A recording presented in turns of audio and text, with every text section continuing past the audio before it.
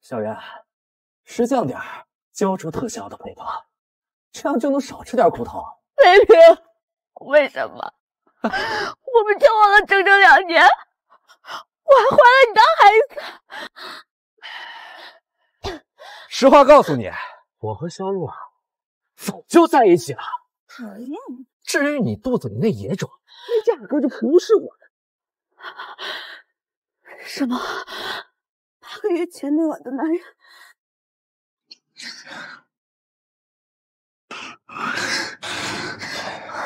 是外面来的。培明，我好热，帮帮我。林培明，我还回去堂堂正正分手，为什么要像一个垃圾一样出轨，还设计陷害我？姐姐，培明哥哥跟你在一起，不过就是为了特效药的配方嘛。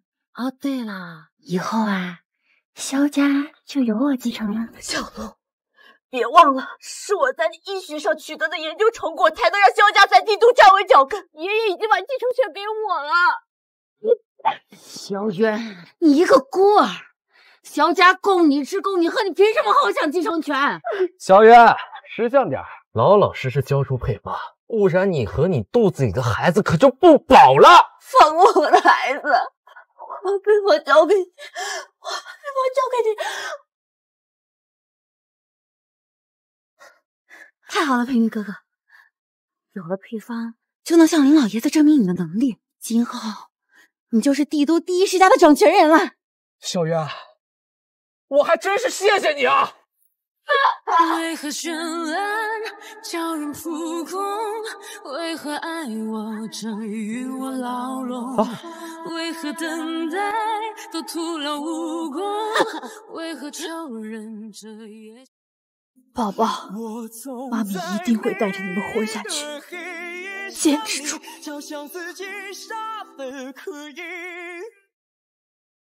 领导，10个月前擅闯你房间的那个女人我找到了，名字叫做萧渊，如今正在第一医院进行分娩。把孩子给我抱回来！我林家的子孙绝对不能流落在外。另外，等他出院了，带他来见我。是。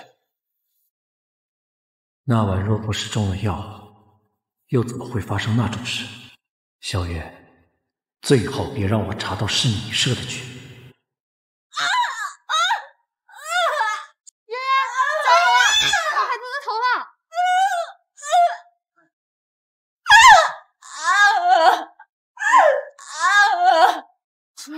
快放到保温箱里。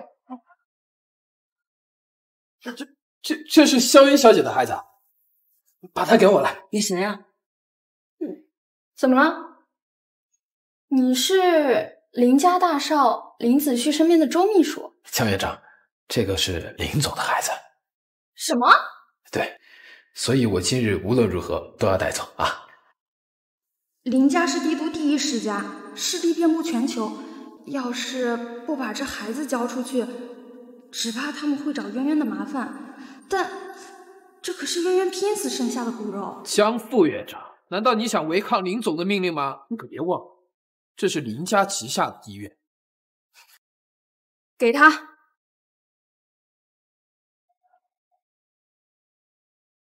渊渊，我尽力了，希望你不要怪我。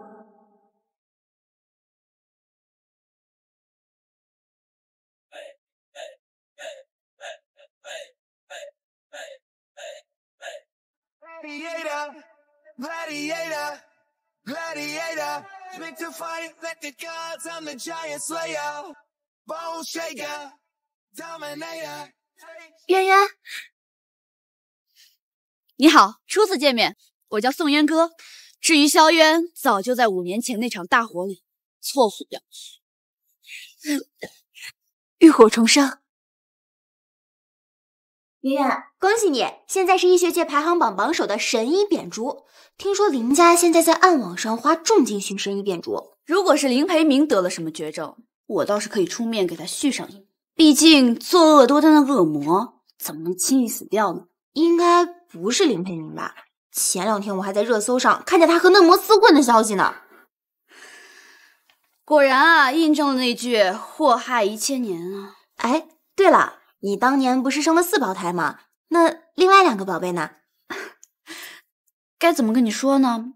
他们在国外搞事业。什么？哥，在查什么呀？搞定！小莹，我想知道我们爹地是谁了，要去看看吗？真的吗？好呀好呀。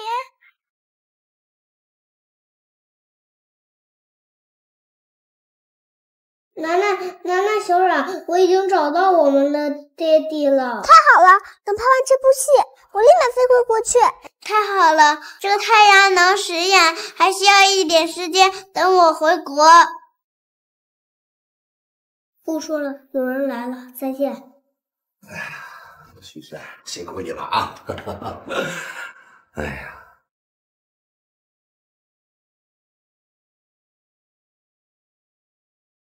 好帅，总裁家的爹地，哥哥，爹地死了吗？不，他没死，他只是变成了植物人。老爷，您慢点儿。有人来了，快躲起来！老爷，您慢点儿。有人来了，快躲起来！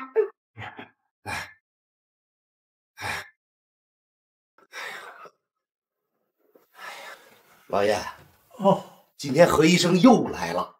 这少爷的病，他还是无计可施啊。他可是现在咱们帝都顶尖的医师了。哎，或许只有神医点烛才能救我孙子，可是3年了，仍旧找不到他的踪迹呀。神医点烛是妈咪。哎，我好像听见有人说话。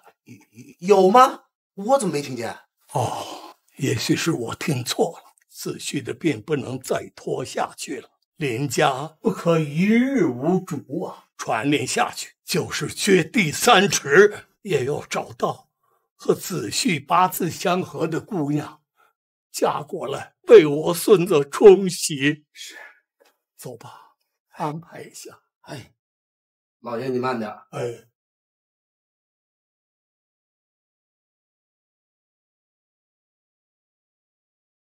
不可，他们要给爹地找新的妈咪，我们赶紧让妈咪来找爹地。不急，这个臭爹地抛弃我们，害得妈咪一个人拉扯我们长大，不能便宜了他，得让他给妈咪负责。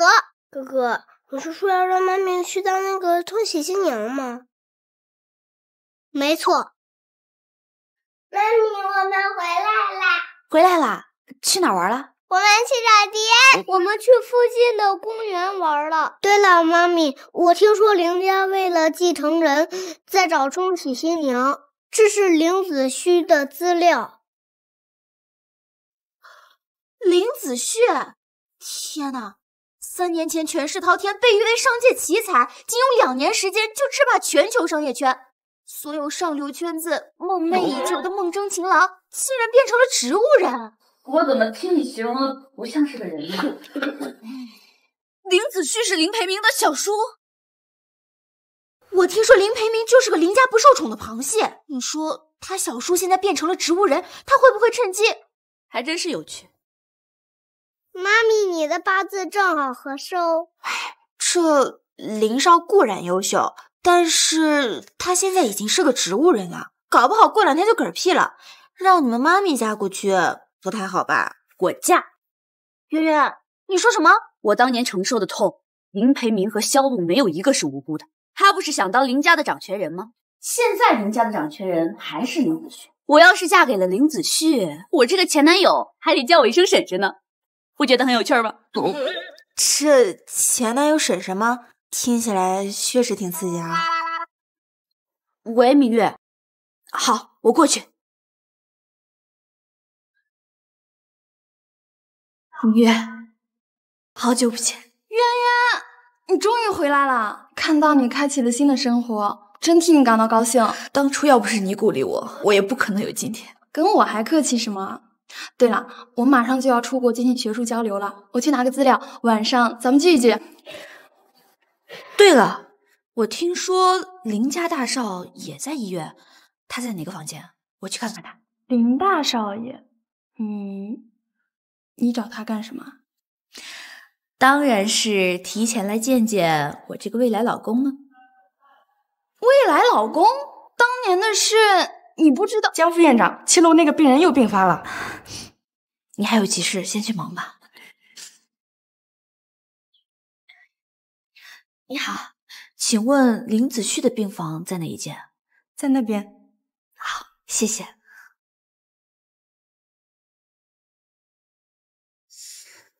你就是我的未来老公林子旭啊！没想到本人比照片长得还帅，只不过可惜了，是个植物人。老公，其实我觉得吧，当个植物人也挺好的。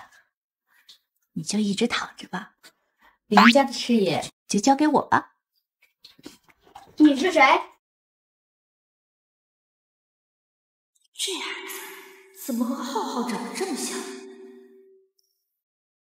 你是谁？说话！你是林子旭什么人？他是我爹爹，你说我是什么人？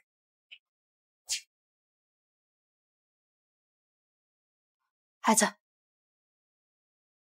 你的手受伤了，我来吧。不用，爹爹是为了保护我才会变成植物人，我要好好帮帮爹爹。别哭了。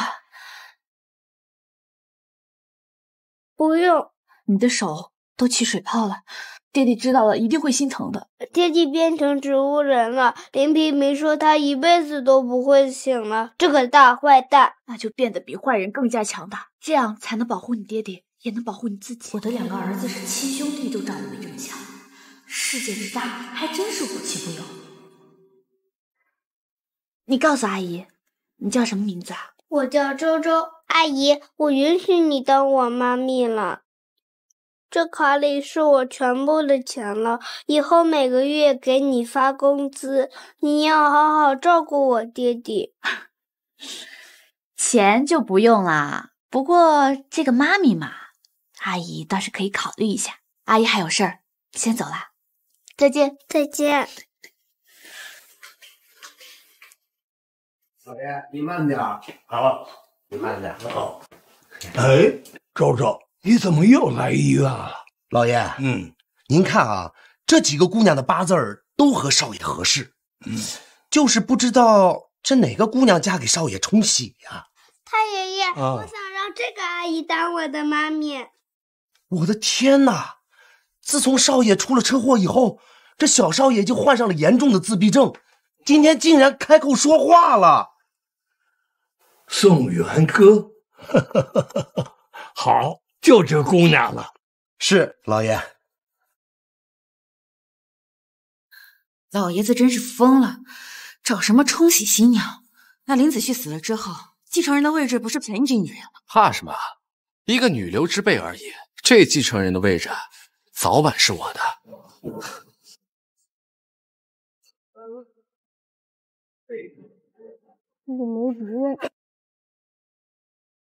看看，外面今天计划，他不让我们来酒店呢。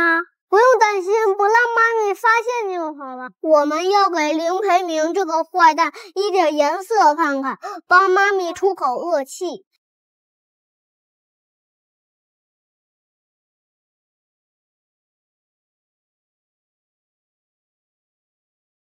你们是谁？你们在做什么？哥哥，你们长得好像啊。确实很像。难道臭爹地和别的阿姨也生了孩子？可是资料上并没有显示臭爹地结婚呀。哼，早知道不让妈咪嫁过来了，竟然还要做后妈。你们在我堂哥的酒里放了什么？难道在投毒吗？一点点，这么而已。她是我们妈咪，我只想教训一下她。你们妈咪是谁？你是谁？我为什么要告诉你？但我们不是敌人，因为我也讨厌林培明。敌人的敌人就是我的朋友。哥哥，他看起来不像太笨耶。有人来了，司空，是林培明，你们快躲起来。堂哥，你坐。哎呦，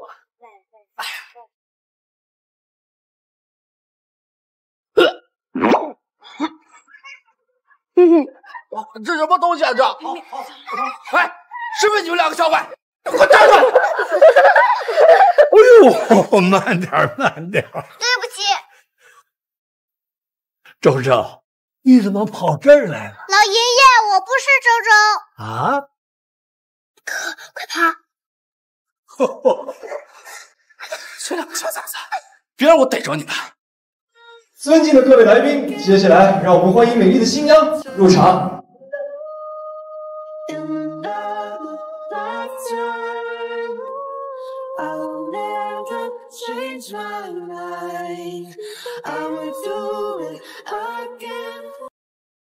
萧渊，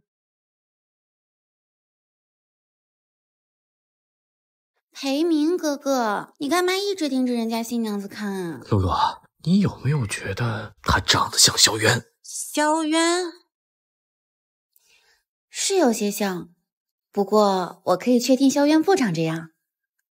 而且，培明哥哥，萧渊早就葬身在5年前的冰天雪地里了。我们后来还放了把大火，他早就尸骨无存，挫骨扬灰了。好啦。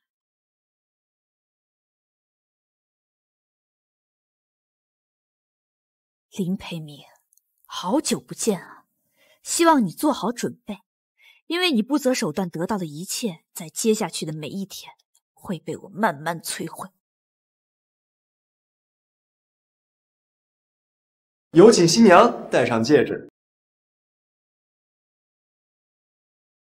我看林老爷子是老糊涂了，怎么找了个冲喜新娘？哎，听说林少可是躺了3年，最顶尖的医师都束手无策哎。你还别说，林少是继承人这事儿，大家都心照不宣。他一死，那财产还不都是这新娘的了？现在这年头啊，人为财死，鸟为食亡啊！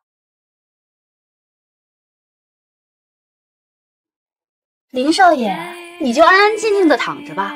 以后呢，我就是你的新娘子，你只需要扮演好我名义上的丈夫，林家的一切你就交给我吧。你问我到底为什么爱你？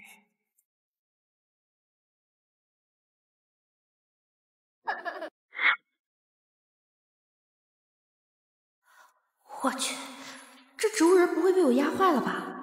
我是巴不得你一辈子不行，但是没想新婚第一天就守寡呀。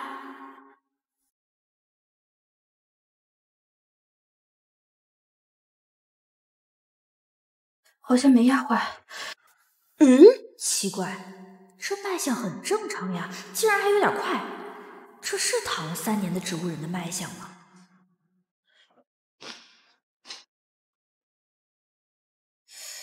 我亲爱的老公，你说我是救你呢，还是放任你自生自灭呢？好像一辈子当我的傀儡老公也挺好的。听说你这个人之前心狠手辣的，万一醒过来不好掌控怎么办？哥哥，你会救弟弟吗？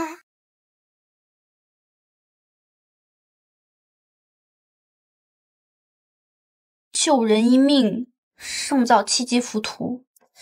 不过嘛，你还是好好的做我的傀儡老公吧，一辈子躺着多好呀。你放心，我会好好的照顾你和你的儿子，包括顺便继承你的家产。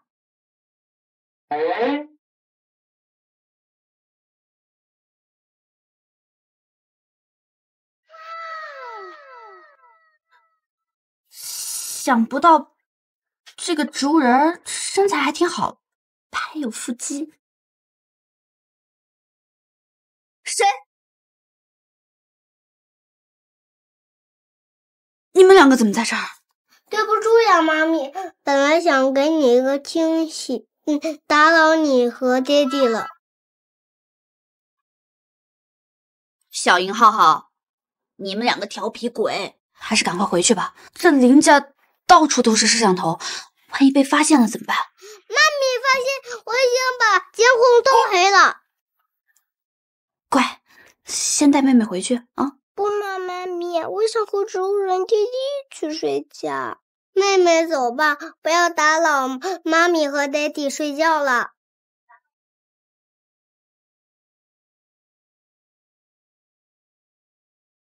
你们怎么会从我爹地的卧室出来？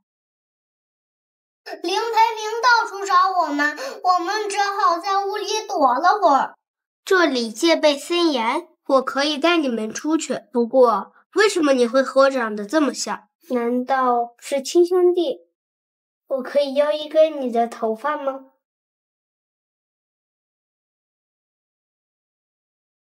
我叫浩浩 ，DNA 鉴定结果出来后记得联系我。好。奇怪，怎么感觉洗了个澡，身上还是这么热？你怎么在这儿？这不是我的大侄子吗？怎么有事儿？小婶儿，你看，小叔现在是植物人，一个半死不活的废物，怎么能满足你？你说是不是？你喝醉了，我可是你小婶，你别乱来。我在你的酒里加了点特制的药，你现在应该浑身燥热吧？啊？怪不得这么热，这混蛋肯定趁婚礼上人多手杂给我下了药。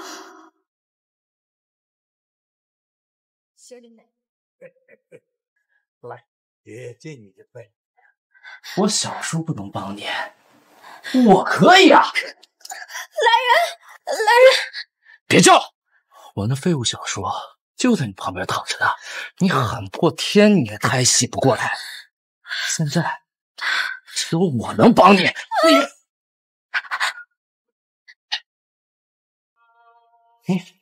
你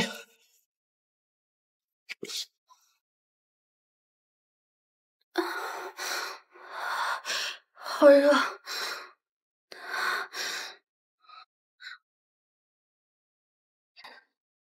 奇怪，怎么植物人还能降温？好舒服，好热。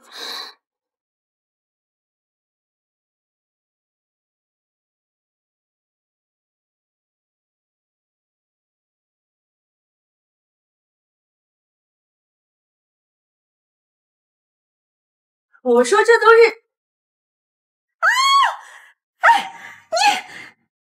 二嫂，怎么了？你这个不检点的女人，竟然和我儿子！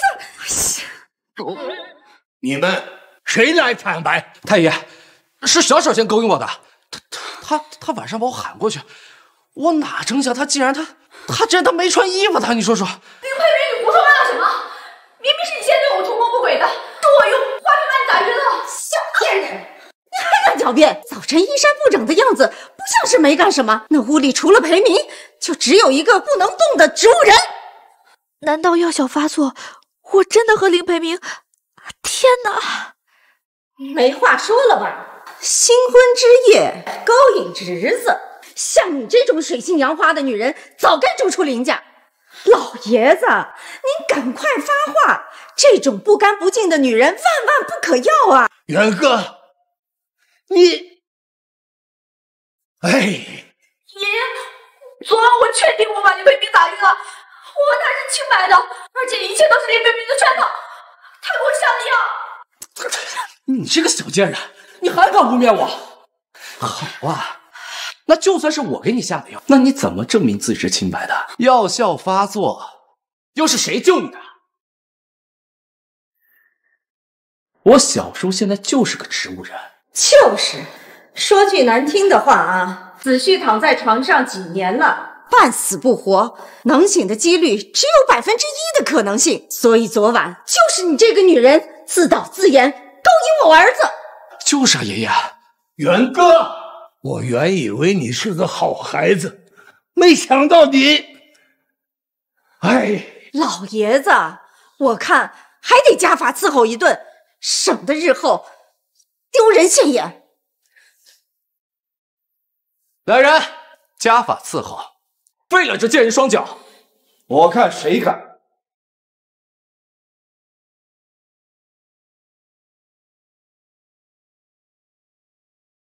我看谁敢！子旭，我的孙儿啊，你真的醒了！爷爷，是我这3年让你担心了。好孩子，醒了就好，醒了就好啊！您别太激动啊，多注意身体。来，您坐，慢点啊。子旭呀，昨天晚上到底是怎么回事啊？你和元哥的大喜日子，裴明怎么和元哥在你的房间啊？林培明为什么会出现在我的婚房？这件事，我的大侄子，你难道不需要好好解释解释吗？小叔啊，是这个宋渊哥他勾引我的，我真不是故意的。子旭啊，裴明是我儿子，他的品性我最了解不过了，他怎么会跑到你婚房乱来呢？一定是这个宋渊哥勾引他的。我是植物人，不是死了。小叔啊，你这什么意思啊？昨天晚上到底是谁给我夫人下的药？又是谁擅闯我的婚房？你以为我真的不知道？哎呦妈，你快帮我说句话呀妈！爷爷，够了，裴明，把你现在管理的几家公司全部交给你婶儿，就当是赔罪。不是太爷，这滚！走。是。气死了，气死了！哎呦，老爷，哎呦，你息怒啊！元哥，来，元哥，爷爷错怪你了，让你受委屈了。我不委屈，您不是刚刚把裴明侄子管理的企业转交给我吗？我怎么会委屈呢？好，子旭呀，你一会儿来一下书房。好，那个林先生，恭喜，大病初愈啊！只不过你昨晚是什么时候醒过来的呀？我醒了，我的太太好像不太高兴。你确实不应该高兴，毕竟我醒了，以后恐怕不能再做你的傀儡丈夫了。喝水。对不起，林先生，我不是故意的，我给你擦擦。我说的对吗，林太太？所以你植物人是装的，你根本没病。装？3年前那场车祸，差点车毁人亡。你觉得这一切都是我精心设计安排的？我不是这个意思。所以昨晚那个男人真的是你啊？难道你还希望是别人吗？那看起来冲洗挺有效果的呀，立竿见影。才结婚第1天你就醒了？过来。怎么了？问什么答什么，我没什么耐心。为什么嫁给一个植物人？不管你是不是植物人，试问整个帝都，这林少奶的位置谁不想做呀？你倒是挺诚实，不过你觉得就凭你也配坐上林少奶奶的位置吗？听你这话的意思，你是想跟我离婚了？这刚结婚就离婚，恐怕你爷爷不会同意吧？我和你八字相同，你是因为我跟你冲喜才醒过来的。你说这万一和我离了婚，你再遭遇不测怎么办？宋元哥，你这是在威胁我吗？林总，张秘书，5年前闯进我房间的女人找到了吗？还没有，但是我有件更重要的事情要向你禀报。当年那个女人生的是双胞胎，这是2兄弟的 DNA 结缔书。带上来。是。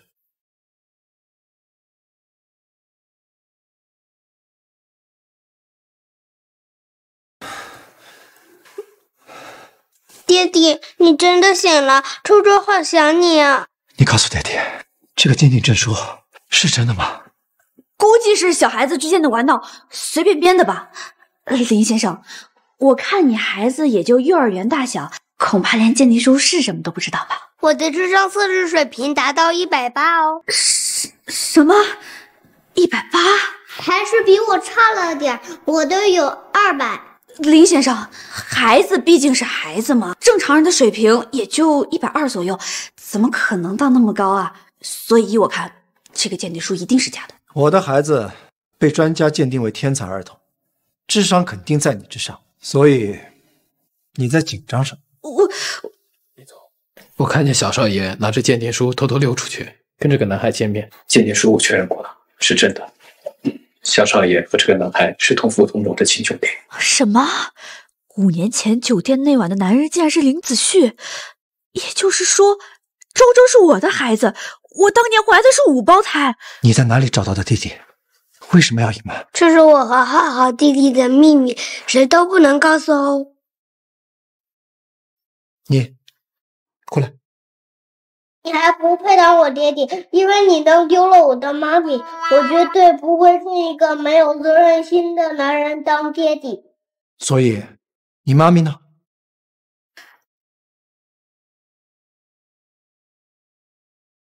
我的妈咪呀，浩浩，不要告诉他，不要说。妈咪不见了。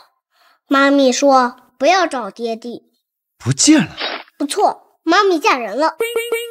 好，很好。我已经允许偷走我的 DNA， 让我林家子嗣流落在外，如今更是抛下孩子跑去结婚。小月，好样的！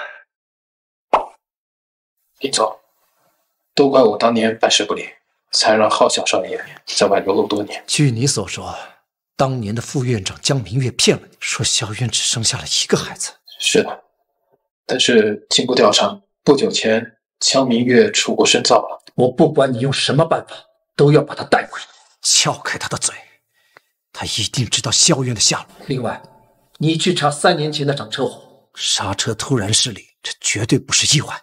是。明月当年一定是忌惮林家的权势，害怕我失去孩子才会出如此下策的。告诉林子旭，我生下的是1胞胎。林子旭，你到底想干什么？我和你无冤无仇。恭喜你，林太太，才嫁过来1天就喜提2个孩子，这后妈你可要好好的。连生孩子的流程都省了，老公，你还真替我考虑周到呢。你就是爹地的新娘吗？以后我可以叫你妈咪吗？既然你已经嫁给我了，虽然孩子不是你亲生的，但是照顾孩子就是你的义务。如果你连照顾孩子这么简单的事情都做不到，那我有权随时离婚。谁说我做不到了？我最喜欢小孩了。周周，来妈妈这儿。从今以后，妈咪一定会好好照顾你的。妈咪，林总，自从你3年前出了车祸之后，周周少爷就患了严重的心理障碍，别说跟人亲近，就连说话都做不到。这跟太太说上话了。老公，你放心吧，我一定会尽到一个做母亲的职责的。是，你最好说到做到。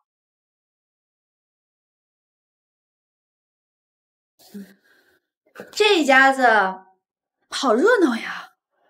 不要脸，抢别人男朋友的人恐怕没资格说这3个字。你胡说什么呢？裴明，他说我不要脸。没事没事啊。喂，你怎么知道露露抢了别人的男朋友？我听佣人说的喽。我这个人呀，最喜欢八卦了。哦，对了，爷爷送给我的公司，我很满意。谢谢大侄子送来的新婚礼物，我先告辞了，拜拜。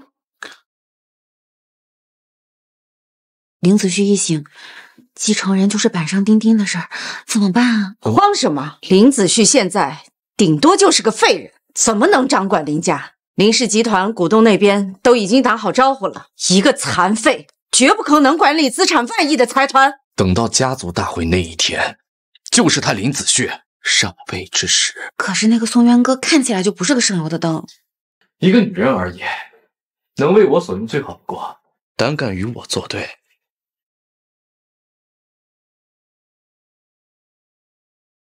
黑龙，你的数据对不上了。老大，我刚黑了林培明的电脑系统，盗取了最新的数据，等我2分钟啊。尽快。浩哥，咱们什么时候线下网友见个面呀？认识这么久，要不要我给你介绍女朋友呀？你正经点。哎，去！老大一听声音就知道肯定不缺女人，资料给你传过去了。浩浩，你在干嘛呢？我在查看林培明管理公司的账单呀。你连这个都会？当然，我可是位居黑客榜前5的高手，这点小事不在话下。夫人，这边请。妈妈去急救回。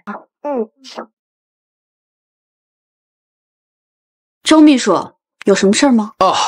那夫人，事情是这样的，总裁他说了，这冲喜啊，不过是一场笑话啊。这张支票数字上你随便填，就当是给你的补偿了。就是看您在这个离婚协议书上签个字。你们总裁是在外面有女人了吗？不是，这当然没有。夫人啊，您看您配合一下我的工作啊，这支票上的数字你随便写，而且总裁还给你准备了市中心别墅和海景房各一套啊。当然，你有需要的话，那个总裁的车库内所有的车你随便挑。那要是我不同意呢？宋小姐，这些条件呢是总裁最大的让步了，没有人可以威胁到总裁。我也希望你适可而止。好啊，既然你都这么说了，爷爷允诺过我，只要林少一醒过来，我就是一辈子的林少奶奶。他如果执意要离婚，也请他像一个男人一样堂堂正正的当面跟我谈。我们走流程，顺便再谈一下分家产的问题。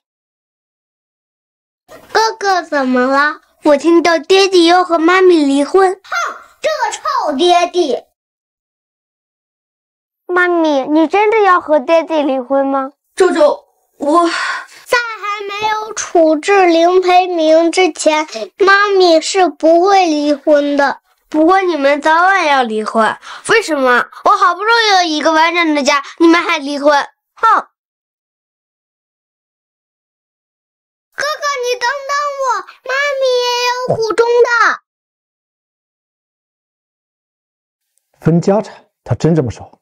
是的，这个女人果然是为了财产，这么处心积虑，不惜搭上自己的婚姻，真是一个心思歹毒的女人。这种女人不配做浩浩跟周周的母亲。但是两位少爷看起来跟少夫人相处的还挺融洽的。孩子还小，心思单纯，长期缺乏母爱，难免被心思歹毒之人利用。浩浩跟周周的母亲可以是任何人，但绝对不可能是他。联系上官律师，我要离婚，我要让宋渊哥净身出户。上官家被称为红圈所，上官律师更是当之无愧的法律巨匠。林总，您这是要断了宋小姐的前程啊！她自找的。进。有事？林少，我们做笔交易如何？你有筹码吗？拿什么跟我交易？就凭我能让神医扁竹治好你的腿。条件？1年之内不能跟我离婚。你就这么想当这个少夫人吗？是啊，说不定还能让大名鼎鼎的林少在1年之内喜欢上我。毕竟林少长得这么帅，很难让人不动心啊。3天之内我要见到谁，如果办不到，把离婚协议签了。一言为定。林总，老爷子找了3年都没有找到的秉烛神医，你真信这一个毫无背景的人能找到？我倒是要看看他想耍什么花招。宋渊哥，你究竟是什么样的人？又想从我身上得到什么？少爷，神医到。秉烛神医吗？让他进来。好。神医，请。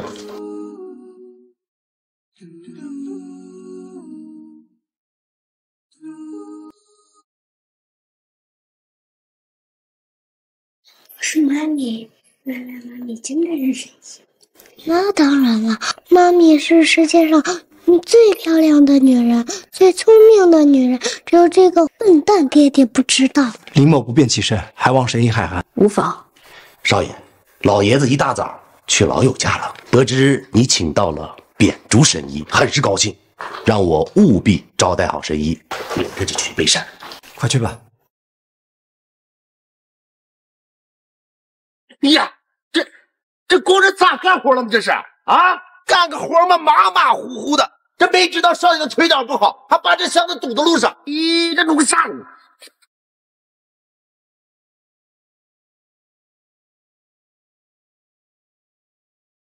没想到名震国内外的神医扁竹竟会光临寒舍，为在下施针。林先生是对寒舍有什么误解吗？堂堂帝都首富，家里不能说是金山银山，起码也担得起寸土寸金。林先生说话可真幽默。奇怪，这人给我的感觉似曾相识。这里有知觉吗？没有。那这里呢？也没有。不要再按了，都没有知觉。我了解了，接下来我会给你施针。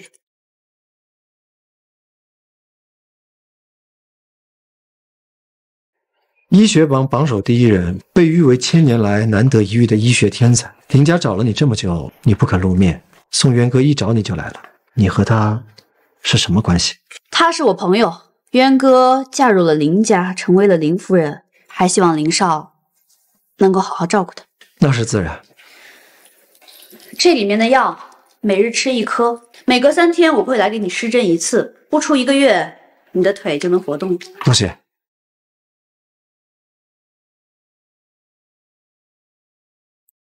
站住！站住！哎呀，怎么了？爹地，积木倒了。哥哥，积木倒了，没事，我们可以重来。哥哥，我帮你。好险，差点就被发现了，还好2个宝贝机灵。林少，我先告辞了。扁竹神医为何戴着面纱时？这个林子旭还真是喜欢疑神疑鬼啊！这是我师父定下的规矩。告辞。呀，是，你是谁呀你？你看见我妈咪了吗？你妈咪？妈咪谁？你谁了吗？呀！哎，给我站住！别跑！发生什么事了？哎呦，少爷！哎，少爷，刚才一个小女孩啊，躲在那个纸箱子里头，还猛地一下窜出来，还问我找她妈妈。我话没问完了，这跑都不见了，这不是？林家守卫森严，谁能混得进？爹地，我们也帮你找找。注意安全。那我便先告辞了，不必相送。哎，请慢，我已经吩咐后厨啊，为您设宴了。那个我有急事儿，先走了。神医慢走啊！小英，你怎么来了？你悄悄跟着妈咪来的。姑姑，我好久没看见你和妈咪了，而且你说找到了我们的大哥，我也想来看看嘛。妹妹，他就是我们的大哥，当年被坏蛋爹地强行带走。三妹，原来是你呀！怪不得你和浩浩哥哥长得这么像，太好了！原来我们还有大哥。等四季和五妹回国，我带他们来看你。妈咪当年真的生了5胞胎，我还有其他弟弟妹妹呢。对呀，我和二哥这次回来就是要找爹地，爹地实在太可恶了，当年竟然狠心抛弃妈咪。小英，爹地的事我会处理，你千万不要暴露身份。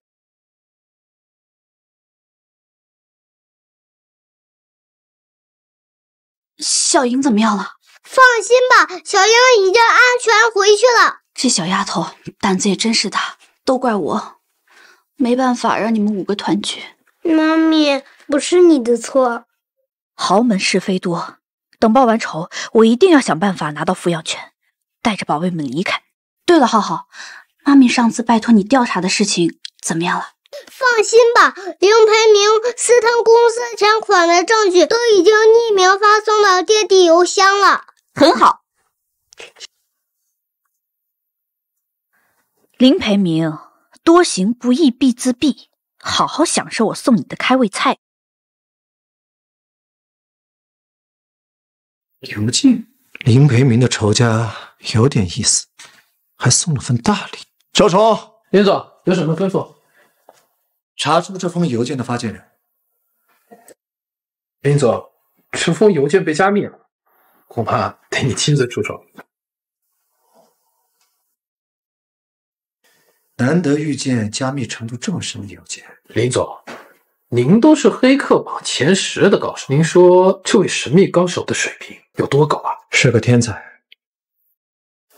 宋鳶歌啊？少夫人啊？那我请他过来。等等，或许有人帮他，但他肯定也想对付林培明。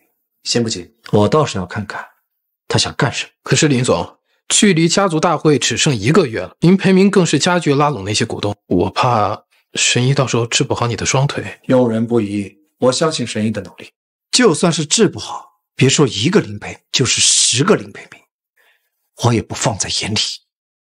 今天是我们林家1年1度的家庭大会，诸位都是跟我们林家感情深厚之人啊。哎，林少呢？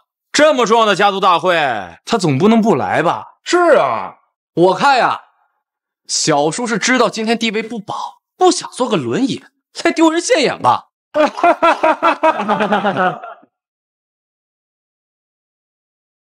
不这样，元哥，子旭呢？他从来不会迟到。太爷爷，小叔啊，他比你看得清，知道今天事关重大，不急着丢人。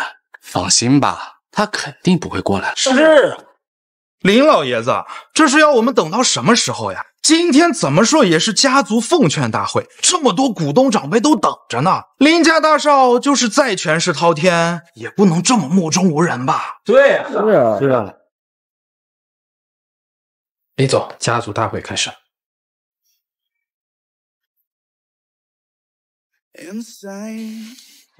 走，去给他们一个惊喜。太爷爷，都是自家人，我就打开天窗说亮话了。林家直系亲属里，不是瘸子就是小孩，只有我是一个健全的成年人。胡闹，简直是胡闹！我说过多少遍了，子旭是林家唯一的继承人。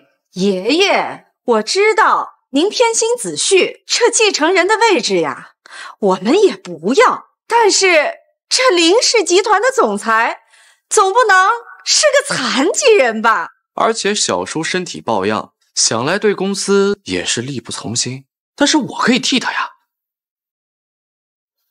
林老爷子，我们这帮股东啊，也是要吃饭的，不能指望一个瘸子吧？你说这林总瘫痪3年，腿还落了疾，这保不齐脑子也会受影响，是吧？是。林氏集团的继承人不能掌握林氏集团，大侄子，你还真的是布了一手好棋呀！想要架空我的老公，怎么不得问问我这个林氏少奶奶的意见？怎么说，我也有林家1半的继承权吧？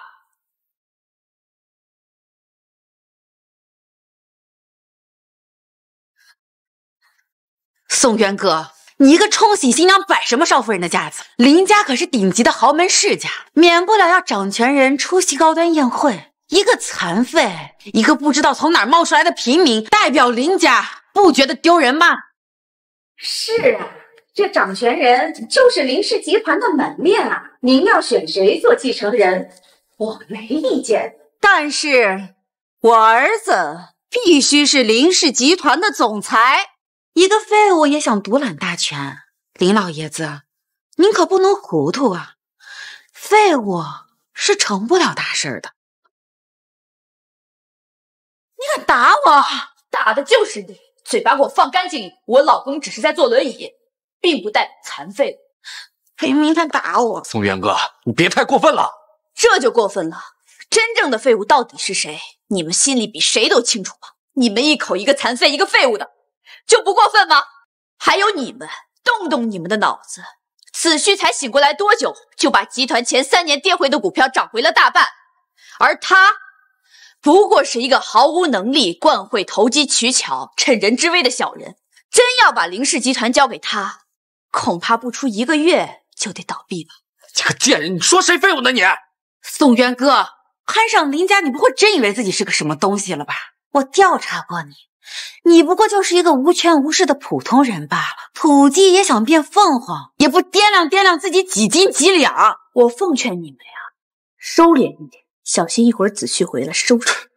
一个坐轮椅的残废，还想收拾我？太爷爷，小婶儿，别逼我动粗。林佩明，你敢！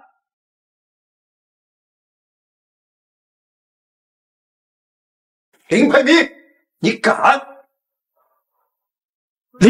林总的腿好了？医生不是说治不好吗？ 1个月之前，我还是你们口中的植物人。我能创造一次奇迹，就能创造第二次、第三次、第无数次。怎么会？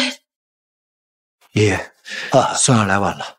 我的好宋儿啊，不愧是林家的后代。明明腿早就好了，还故意摆谱，摆这么。要不是元哥拦着，就让他们得逞了。看来我的夫人还是有点错。那你好好想想，回头怎么感谢我吧。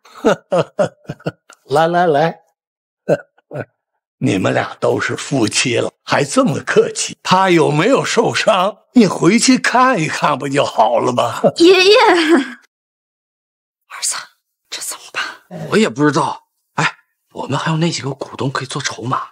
事已如此，就算是强权，我要拿下总裁的位置。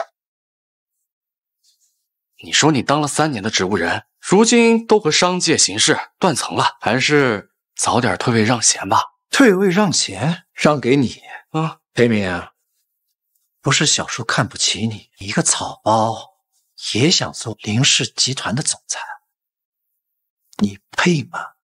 我告诉你，这是众心所向。包总、郭总，你们说是不是？你们说是不是？是吗？不是，林总，您在我们心中那是商业第一人，我们为您马首是瞻，我们绝对没有帮着林培民，绝对没有。这两个吃里扒外的狗东西，放毒！你放屁！就你那点能耐，还能跟林总比？我们对林总那是忠心耿耿。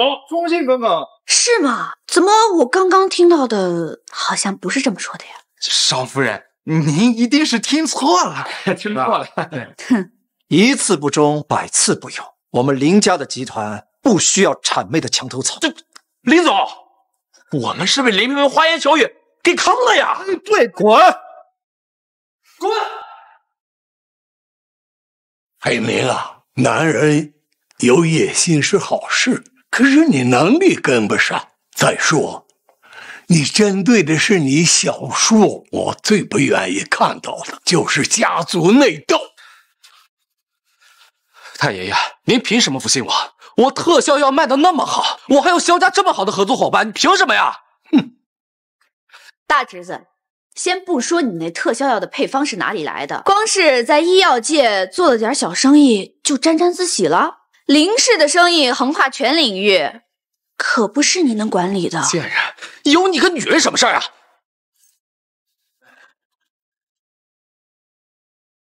我的人，你也敢动？松开，够了！裴明，你在家族大会上闹这么大一出，还嫌不够吗？李梅，把你孩子带回去，好好管教。是，爷爷。太爷爷，我……等等，还有一笔账没算。什么账？林培明，这里面记录着你所有私吞公司钱款的证据。私吞全款？我没有。太爷爷，这是您亲手交给我的分公司，这我哪敢呀？都是小叔污蔑我。没有，这几家企业现在就在我手下管理，用不用我把账目拿给爷爷看看？看什么账目？一定是你这个臭丫头联合林子旭一起来坑害裴明的！你这个歹毒的女人！对，一定是这样。你们给人扣黑锅的速度可真快啊！子旭和元哥都是好孩子，不可能做出诬陷他人的事。账目和证据，我都会仔细查看。太爷爷，您为什么就不信我呢？裴明啊，你太让我失望了。我不求你像子旭一样天才，但求你能好好管理好几家分公司。可你，林氏集团的几家分公司，就悉数交给你小婶管理吧。什么？太爷爷，我不同意。她一个爱慕虚荣的冲喜新娘，拿走我管理公司还不够，还要拿走我林氏的股份，她何德何能？给我！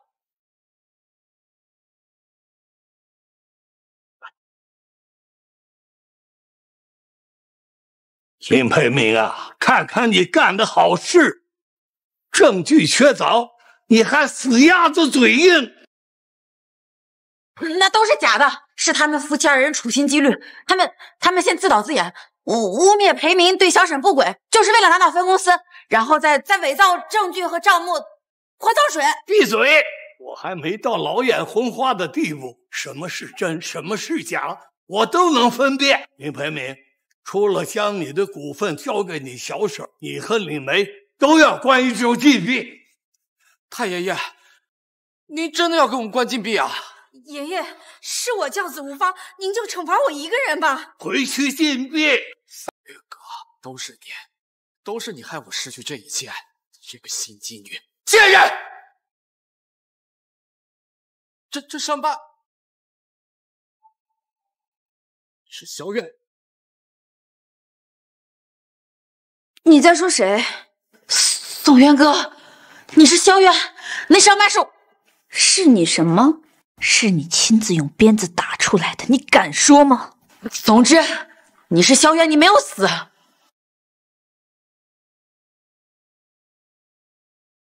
我根本不认识你们所说的萧渊，我也不认识他，我叫宋渊歌。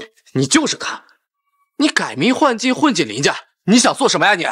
萧渊，你处心积虑做的这一切，为的就是报复我们。首先，我真的不是你们口中所说的萧渊，也没有伪造证据。其次，你们对他做了什么呀？才导致他要报复我们？小鲁，萧渊是你们萧家的养女，你们声称5年前萧渊离奇失踪，难道还有别的隐情？没有隐情，也没有什么报复，就是一点很小的误会。这样啊，裴明，你3番2次闹事，又接二连三针对你小婶儿，我真的没想到你会变成这样的人。爷爷，爷爷，爷爷，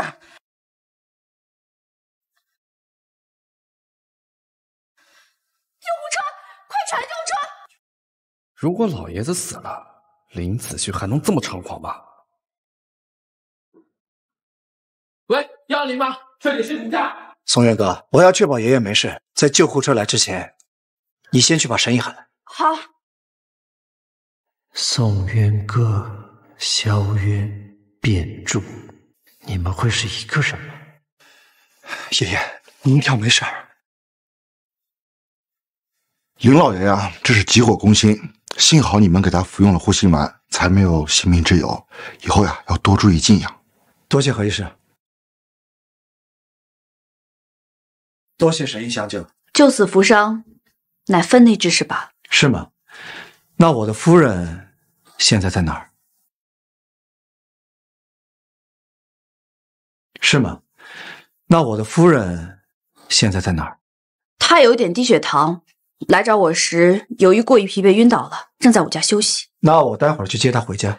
不必了，那个渊哥说了，他醒来自会回去，你们不必担心。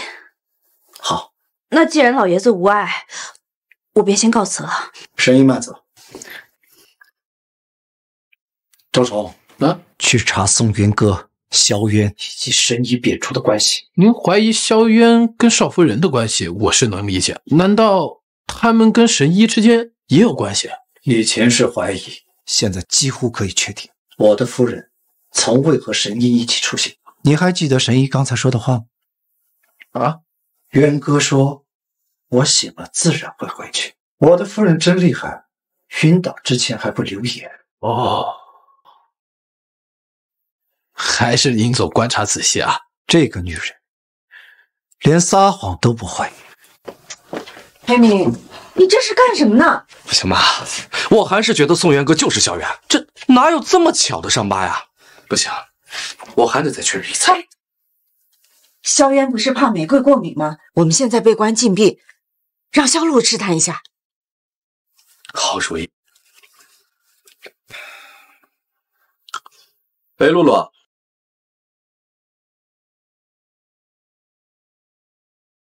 少夫人，萧露小姐求见。他来干什么？让他进来。是。他们既已怀疑我是萧渊，这会子怕是来试探我。除了伤疤，萧渊最大的弱点是对一切玫瑰花物品过敏。少夫人，那天家族大会上的事情是个误会，我今天特地来赔礼道歉的。哦，这是上好的龙井，上万一两呢。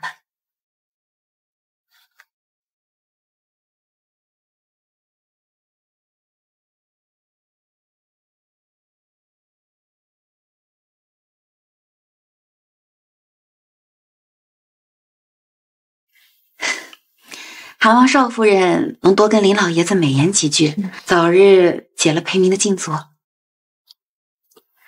好说。奇怪，怎么没反应？茶叶里明明加了玫瑰花瓣，难道他真的不是萧渊？可那道伤疤，萧小姐，这是怎么了？有什么心事吗？你肩膀上的伤疤怎么来的？你肩膀上的伤疤怎么来的？这是我的隐私。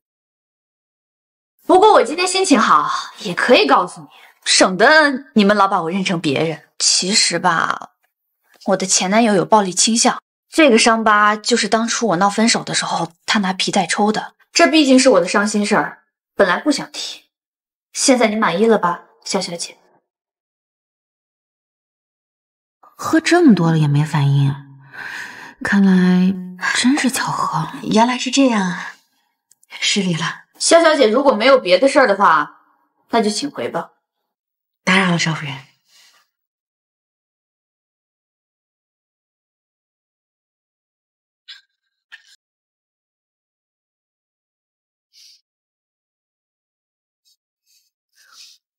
渊哥，萧渊，林总，查到了，我查到了。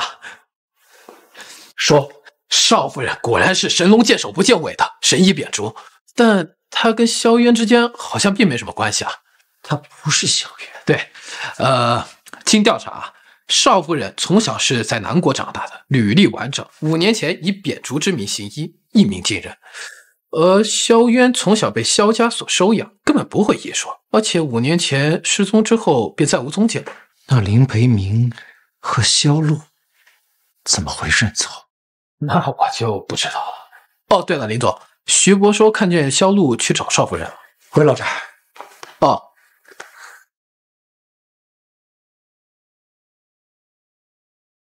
这药虽能强行抑制过敏症状，但副作用还是大了点儿。好困。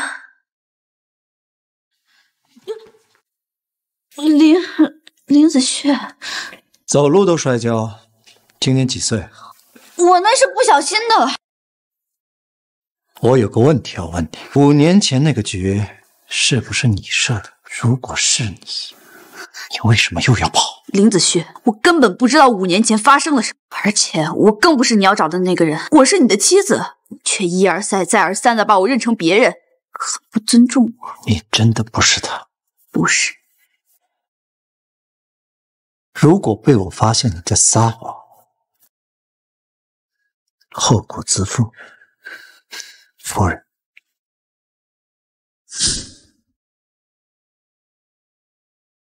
你确定他不是萧渊？我试探过了，他真的不是萧渊。那他肩膀上的伤疤，说是被她前男友家暴伤的。家暴伤的？有这么巧合的事儿？哎，不对啊，那他为什么要针对我呀？害我丢了股份，还被禁足。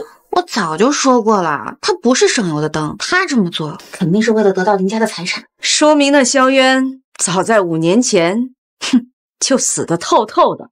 萧渊死了。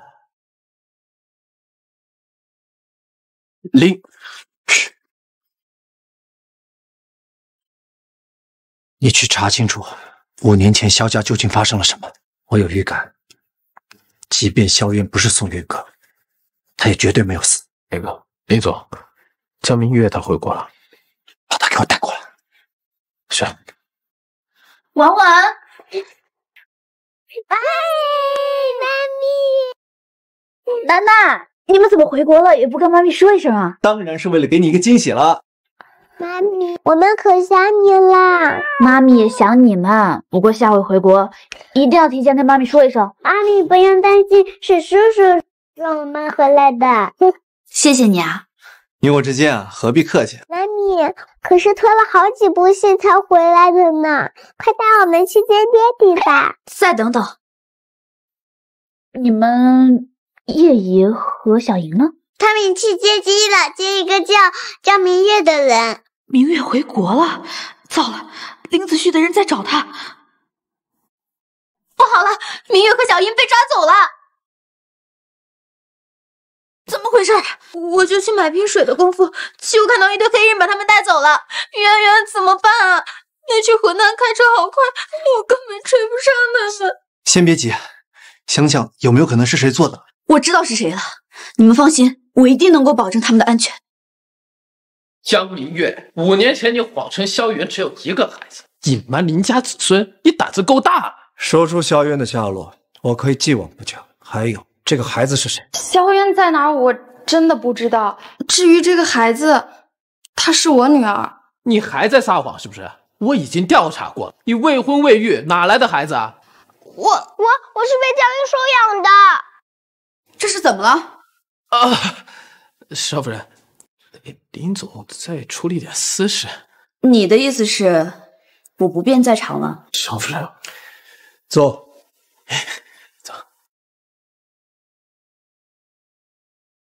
江明月，据我所知，你这次回国是为了继任院长之职。你如果继续隐瞒，你的大好前程可就毁了。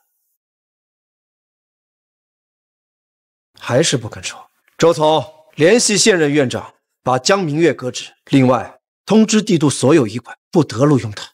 是。不可以。等等，其实你用这种方式也没有用。我真的不知道。傻圆圆，你可千万不能暴露啊！被林培明和萧露知道了，复仇计划可就泡汤了。明月，我没有太多耐心。林少，这样威胁别人不太好吧？夫人，你貌似也有不少秘密，我还没有找你秋后算账的。他知道什么了？我只是觉得你都这样威胁他了，他这个反应，他应该是真的不知情。算了，今天就先……怎么这么热闹啊？哎，这不是那天婚礼上跟浩浩在一起的小丫头吗？是啊，我和浩浩是朋友。去请何医生做亲子鉴定。别，不用了。浩浩是我的哥哥，亲哥哥。你说什么？爹，我是你的女儿。我的女儿？你叫什么名字啊？我叫小萤，萤火虫的萤。爹爹，你可以不要责怪江姨吗？她有自己的苦衷。好。妈咪，小萤，来，过来。太爷爷。哎。萧渊究竟有几个孩子？3个。林少，3胞胎已是十分难得了，您还想要几个？现在他3个孩子都在我这里，他还是不肯出来见我们。实不相瞒，萧渊当年生完孩子之后就走了，连孩子都没有带，我又怎会知道他的下落？我不舍得江姨。不哭啊！以后啊，你就住在这儿，江姨啊可以随时来看你，好吗？哦，编得不错。你说的这些话当真？当然。这个不负责任的女人，不对孩子们负责，也不对我负责。林少，您现在有这么漂亮的老婆，又何必揪着5年前的一夜荒唐不放呢？就是啊，老公，当着我的面对别的女人这么念念不忘的，你也太不考虑我的感受了吧？你正常点。说的没错，元哥多好的姑娘，对上孝顺，对下慈爱，家族大会上也是力挺你。5年前那个人连亲生孩子都能丢下不管，你还找他干什么？贾明月，你可以走了。小莹啊，咱们去送送江阿姨，也带你去找2个哥哥，好吗？走。哎。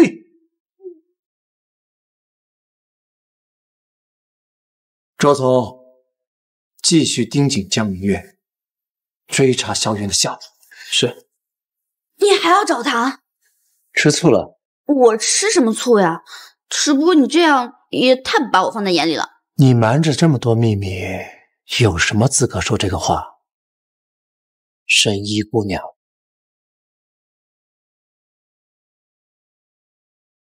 神医姑娘。你喊谁呢？当着我的面！别装了，我还知道那封有关于林培明私吞钱款证据的邮件也是你发的。你都破解了？只要是我想查的，就没有查不到的。那你还不是5年都没有查到萧渊？嘀咕什么？没什么。既然你查出来了，我只有一个要求，替我保密。我凭什么答应你？因为我是你的夫人呀，老公。喊上瘾了？答不答应吧？夫人不和我坦诚相待，要我怎么答应？什么坦诚相待啊？你想干什么？我们是合法夫妻，你觉得呢？林少，那天只是一个意外，我不是那么随便的人。你想什么呢？我是想问你，你嫁给我到底是为了什么？神医扁竹是出了名的两袖清风，会觊觎我林家这点财产？我和林培明有私仇，你和他也不对付，所以我们是利益共同体，不是吗，林少？不是吗，林少？和我合作的人一旦拖后腿，立马会被踢出去。我对自己有信心，合作愉快。合作愉快，夫人。这老爷子真是狠心啊！那说关我1周禁闭就1周，那1天都不能少。哎呀，这都最后一天，我什么时候才能出去啊呀？妈，太爷爷，培明，哎，禁闭时间到了，可以出去了。培明，希望你经过这1周的思考，能够切实认识到自己的错误。太爷爷，我就知道错了，再给我一次机会，您就把公司的股份还给我吧，太爷爷。哎呀，心浮气躁。这样，最近集团服装部找了国际知名童星宋冉做代言人，你把这个项目做好了，再考虑别的。谢谢太爷爷。您慢走。您慢点。这老不死的，你就给我扔点这种小项目？儿子，你先把这个项目做好了，指不定老爷子一高兴，把股份还给你呢。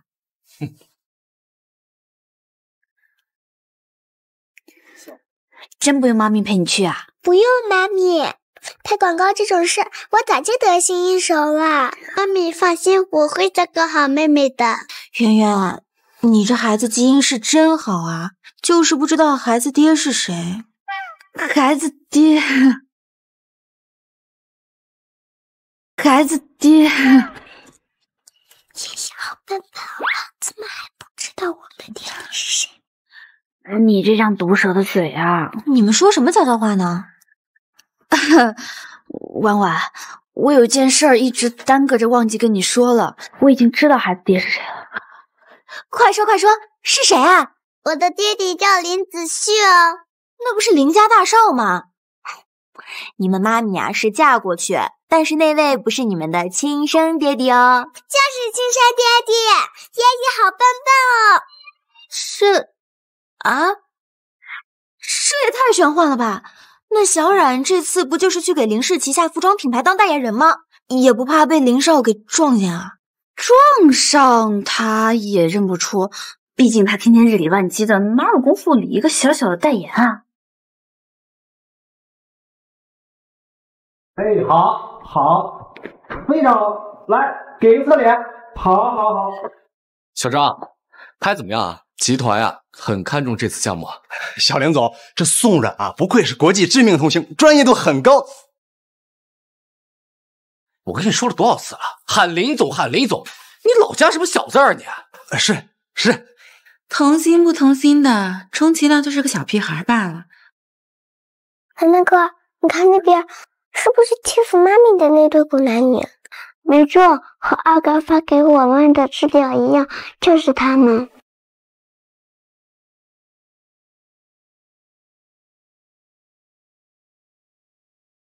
小张哥哥，怎么连杯奶茶也没有？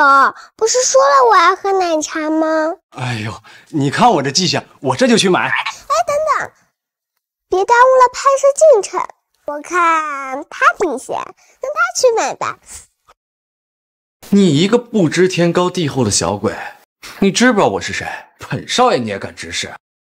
小丫头，奶茶喝多了可是会发胖的，你可是童星，要注意点。阿姨，我没你那么胖了，我是不胖哦。你说我是阿姨，还说我胖？哎，小小姐，阿姨带我去买奶茶，小然可就生气了。福禄，这个项目搞不定，爷爷他不会把股份还给我的。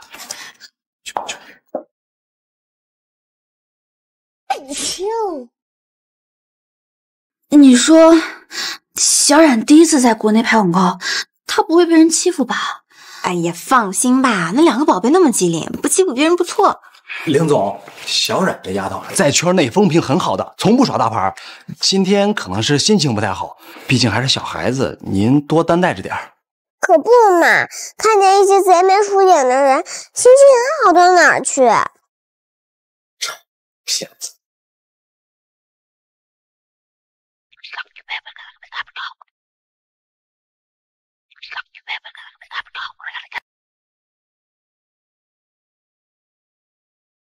阿姨辛苦了，在家休息一会儿吧。不用，就说辛苦了，在家休息一会儿吧。还这小屁孩懂事啊！哎呦，哇！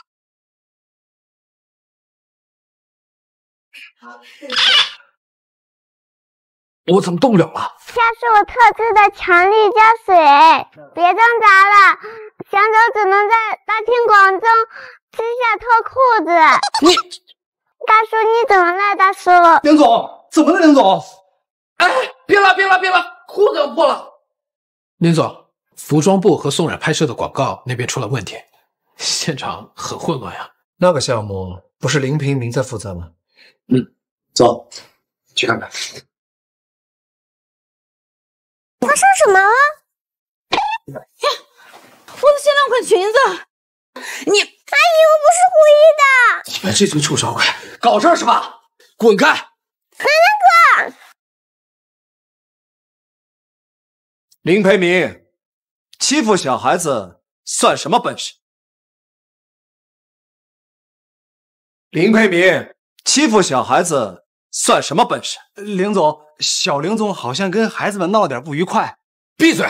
小朱，这项目是我负责的，你来凑什么热闹啊你？你们今天这两个小鬼，我非得好好收拾你们！就是你就是欠教训。你办事不力，这个项目我接手。你说接手就接手？这是老爷子给林总的特权。五阿姨，你们现在已经不是项目负责人了，还赖在这里不走吗？还愣着干什么？还不赶紧拿两身干净的衣服，我们这样怎么出去？是。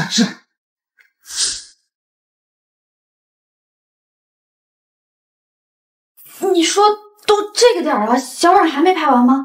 我有点不放心，要不我们去集团楼下等着吧？确实有点久了，走去看看。你们这两个小鬼，你给我等着！大叔，裤子不要啦！你，佩明，把我们的人就是弟弟，把我们的人就是弟弟。什么？没什么，谢谢叔叔。终于见到爹地了。那个，你别慌嘛，原来这个臭爹地从没来看过我们，他也是惩罚的对象之一。可是他刚帮了我们，放心吧，我有分寸。小冉，来，咱们来继续拍摄吧。太单调了，我想要蝴蝶。哎呦，小祖宗，我这上哪儿给你抓蝴蝶去啊？你不是还有一个特别厉害的总裁吗？小姑娘，我们总裁刚刚才帮过你，你这么对待他，不太好吧？我不管，没有蝴蝶我就不拍了。哎呦，大小姐，你可别折腾我们了。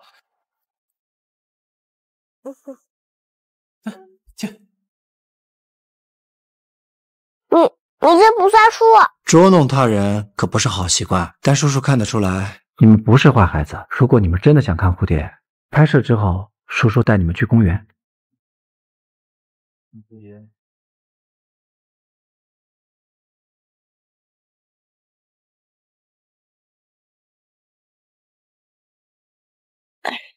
是这儿了吧？哎，刚好他们出来了。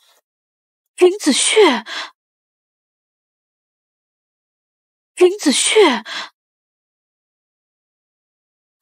圆圆，那个不是你老公吗？还真和孩子撞上了，不会已经知道你就是孩子妈了吧？应该不会，孩子们嘴很严的。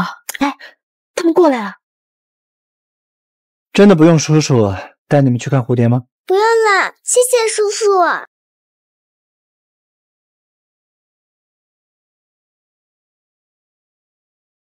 看不见我，看不见我。那个，我朋友口红掉座位底下了。哦，再见啊！那件外套宋渊哥也有，是今年的爆款吗？回头让服装部做做调研。快起来吧，圆圆，这都开出108000里了。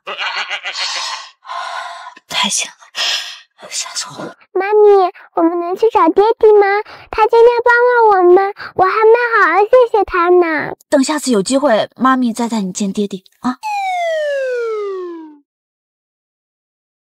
妈咪说了不让我们来找爹地，我们小心点，不会发现就好了。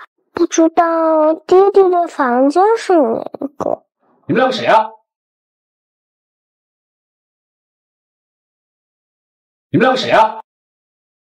是你们两个小鬼！糟了！好啊，我还正愁找不到你们呢，嘿，自己送上门来了。行，你看我这次怎么教训你们。好，追！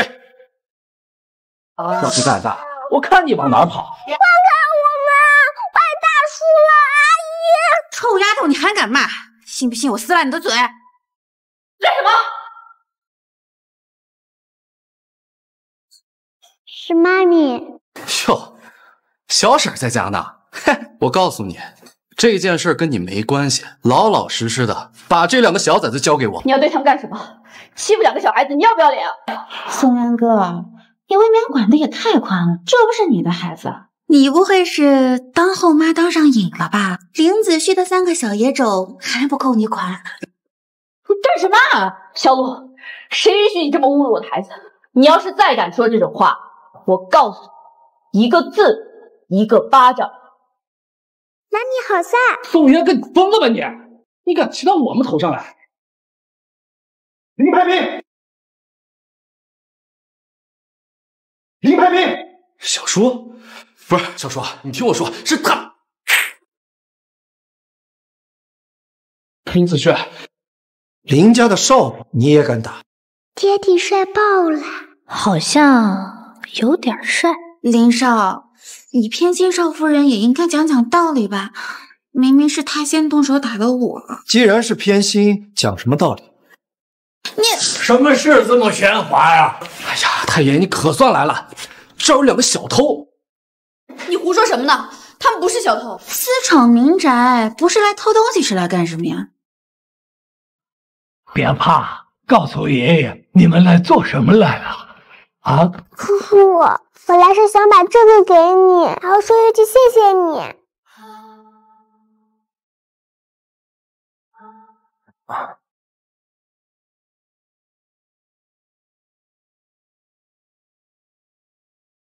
谢谢。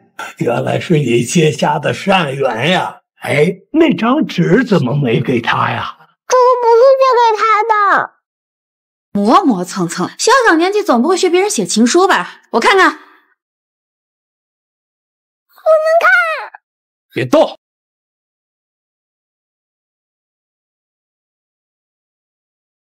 这是写的什么呀？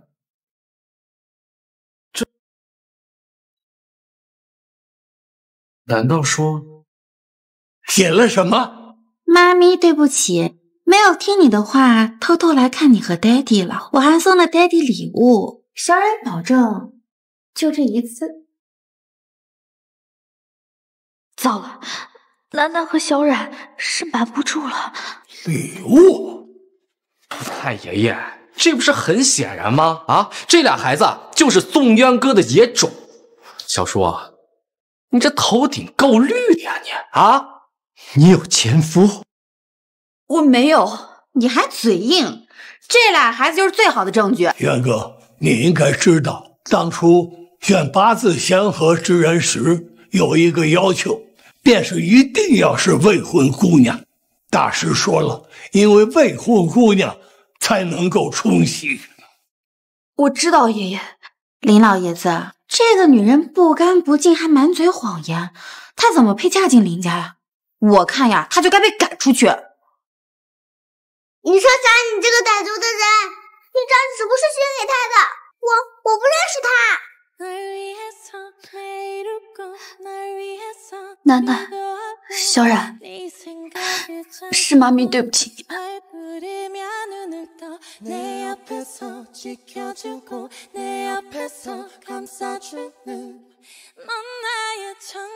没错，他们就是我的孩子。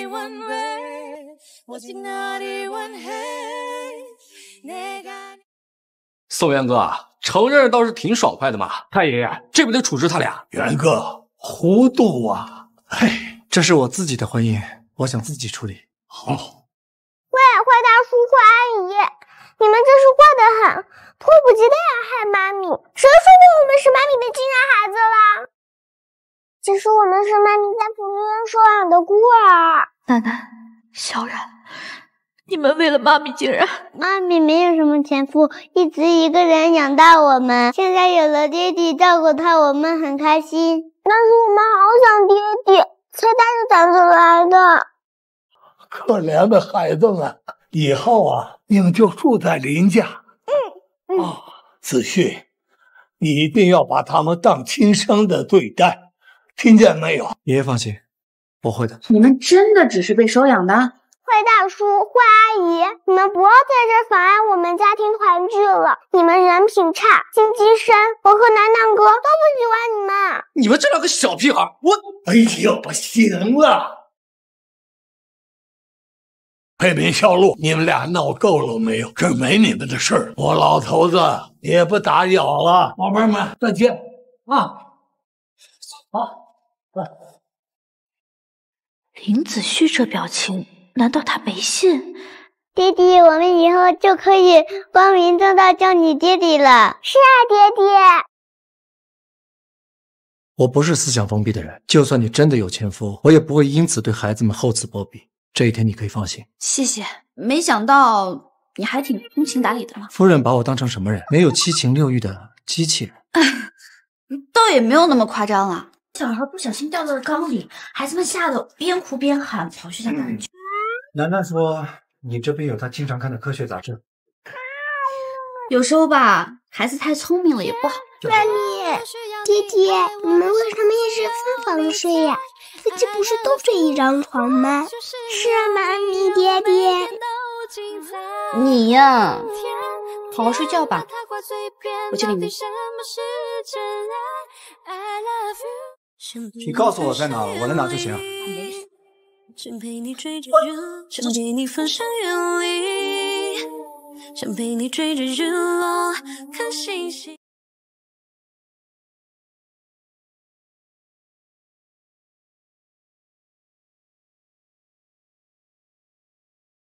林子旭，你是我的夫人，我亲一口不犯法吧？那你也应该经过我的同意啊。你拒绝了吗？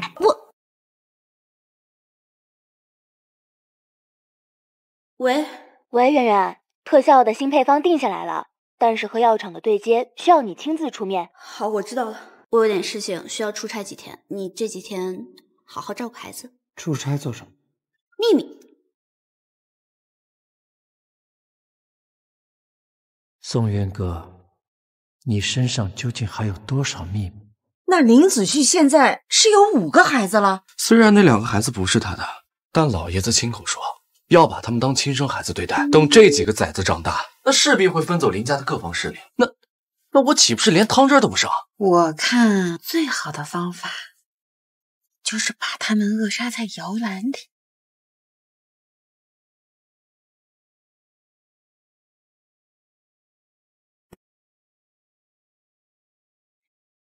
爷爷，哎，我来找裴明，怎么不见林少和少夫人？哦，子旭上公司了，元哥出差了。我们呀也准备带着孩子去玩呢。露露，哎呦，今儿这么早啊？裴明，呀，还有2个小兔崽子呢。哎呀妈呀，怎么说话了？江阿长来过了，带着和浩和小莹出去玩了。我呀也带着他们出去玩喽。哎，走喽！哎呀，慢点，慢点，慢点，慢点！哎呀，你看，慢点。裴明，林子旭和宋渊哥都不在，这可是个好机会。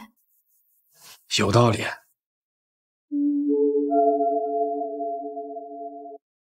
孩子们，想不想吃冰激凌呀？好，爷爷给你们买去啊，等着。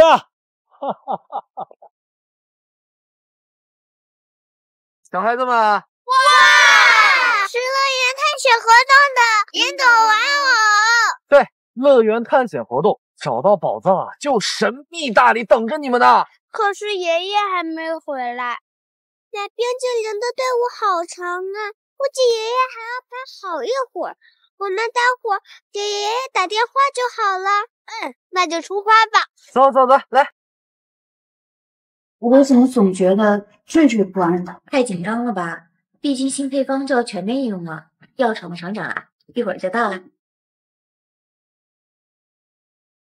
Yeah, I'm ready. Oh, I'm ready. 1, 2, ready, go. 1, 2. 喂，什么事儿？问问我的夫人在什么秘密场所出差？都说的是秘密了，还会告诉你啊？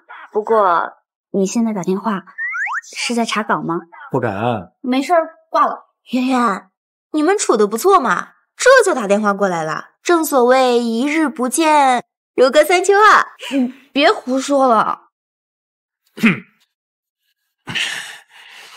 来了也不出声，跟鬼一样。这个林总，你打电话太专注了。您对少夫人好像有点上心了。没有啊？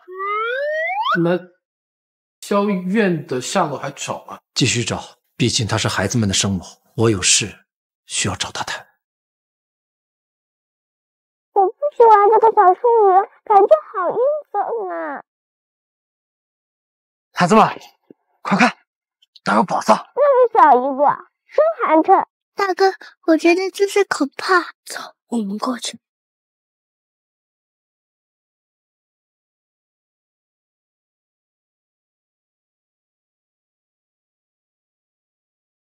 果然是个骗子，让他跑了。哼，我故意放他走的。怎么样？哎呀，肯定成功了呀！哎，我告诉你啊，那小孩就是小孩，你太好骗了。我就穿着乐园的专属游乐服，他们一下就给信了。这个呀？啊，那借你玩偶服的那个人呢？放心吧，都打点好了。快走吧，别让太爷撞上啊！走。那个可恶的家伙，大哥，为什么要故意放他走？如果我没猜错，那人大概率是林培明。如果当场逮住他，他可以谎称是逗我们玩，毕竟我们没有遇到危险。那如果他自己的车了，我们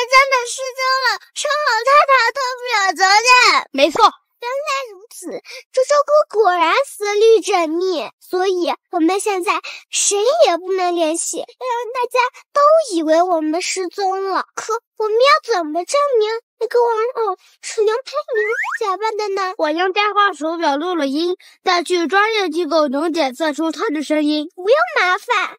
南大哥的实验室就可以检测。大哥，你这倒是提醒了我，我们可以赌一把，赌他不抠照页，在盒子上留下指纹。哈哈，双重证据，看他怎么抵赖。可我们现在好像迷路了。不用担心，我在来的路上和树上都做了标记。走，去4地实验室。喂，爷。出大事了，孩子们不见了！什么？爷，您先冷静下来，怎么回事？我带着周周、楠楠还有小冉来游乐园玩，就买个冰激凌的功夫，这孩子们就不见了，这可怎么办呀？我的宝贝儿们呀！爷爷，您别着急，这事交给我。哎，楠楠。周周，周总，林总，派出全部人手搜寻整个游乐园以及地图，就算翻个底朝天，也要把孩子们给我找到。是。哎呦，您上哪儿去了？这么晚才回来？哎呀，都这么晚了，你说他们会去哪儿了？都怪我没有把孩子看好啊！爷爷，去哪儿？您别自责，我一定找到他们。好。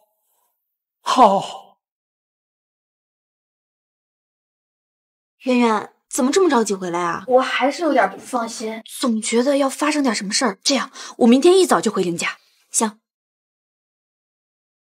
你们3个怎么在这儿？妈咪，你们3个不在林家待着，怎么回叶姨家了？妈咪，我们差点就见不到你了。这是怎么了？林子旭欺负你们了？爹地没有欺负我们，是林培明。事情就是这样的。这个该死的林培明竟然做出如此泯灭人心的事来！你们没有受伤吧？浩浩和小莹呢？妈咪放心，我们没有受伤。佳怡带着浩浩和小姨出去玩了，过几天才回来。妈咪，通过4地的检测，我们已经拿到证据，明天一早就可以回林家。林培明，当初你残害我，如今又伤害我的孩子，孩子是我的底线，敢触碰我底线的人，我会要你付出代价。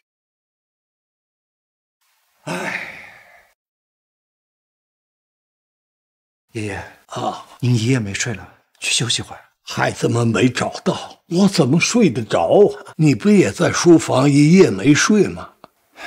全城都找遍了，也不知道是谁这么大才，敢动我林子旭的孩子。小叔，你说这都找了1天1夜了，还是节哀顺变吧？啊！住口！你个混账，别乌鸦嘴！大侄子，你就这么巴不得我的孩子们出事儿啊？大侄子，你就这么巴不得我的孩子们出事儿？哎呦，宝贝儿们，你们没事就好啊！嗨，爷爷，我们没事，怕您担心了。宝贝儿啊，没事就好，没事就好啊！啊，孩子们是去找你了，是有人贼心不死，想害他。谁？是他，那个坏大叔。这几个小兔崽子命真大呀！不过他们没证据，我咬死不承认就行。对，就是他，他想要害我们的性命。林培明，小叔，别生气，别生气，这我咋敢呀？这没证据事可不敢乱说。就是宋二宋楠，我们之间是有一些不愉快，但是你们不能因此诬陷培明啊，这可不是小事儿，由不得你们胡来。萧露，你别以为我不知道，你也是帮凶。你们这对心肠歹毒的狗男女，连这么小的孩子都能伤害。林培明，你给我从实招来！太医，真不是我，这小孩子嘛，这看不惯我就用这种方式对付我，我不会和他们计较的。爷爷，不必假惺惺的，我们有证据。放心好了，哪儿来的证据啊？我看呀，他就是故意炸我们。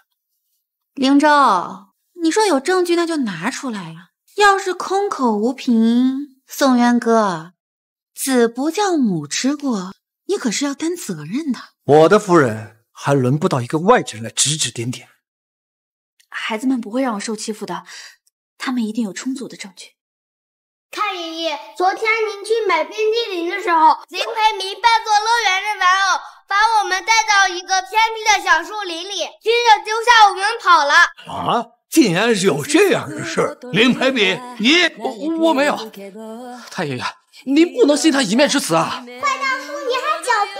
这2份报告分别是周周哥录音里的声音检测和那个所谓宝藏盒上你留下的指纹检测，而他们的结果都指向你，林培明。声音指纹胡说八道，那都是你们伪造的。我是哪一年的，发表了20篇论文，10个奖项。我的导师是最有权威的科学家。你是在质疑我的检验结果吗？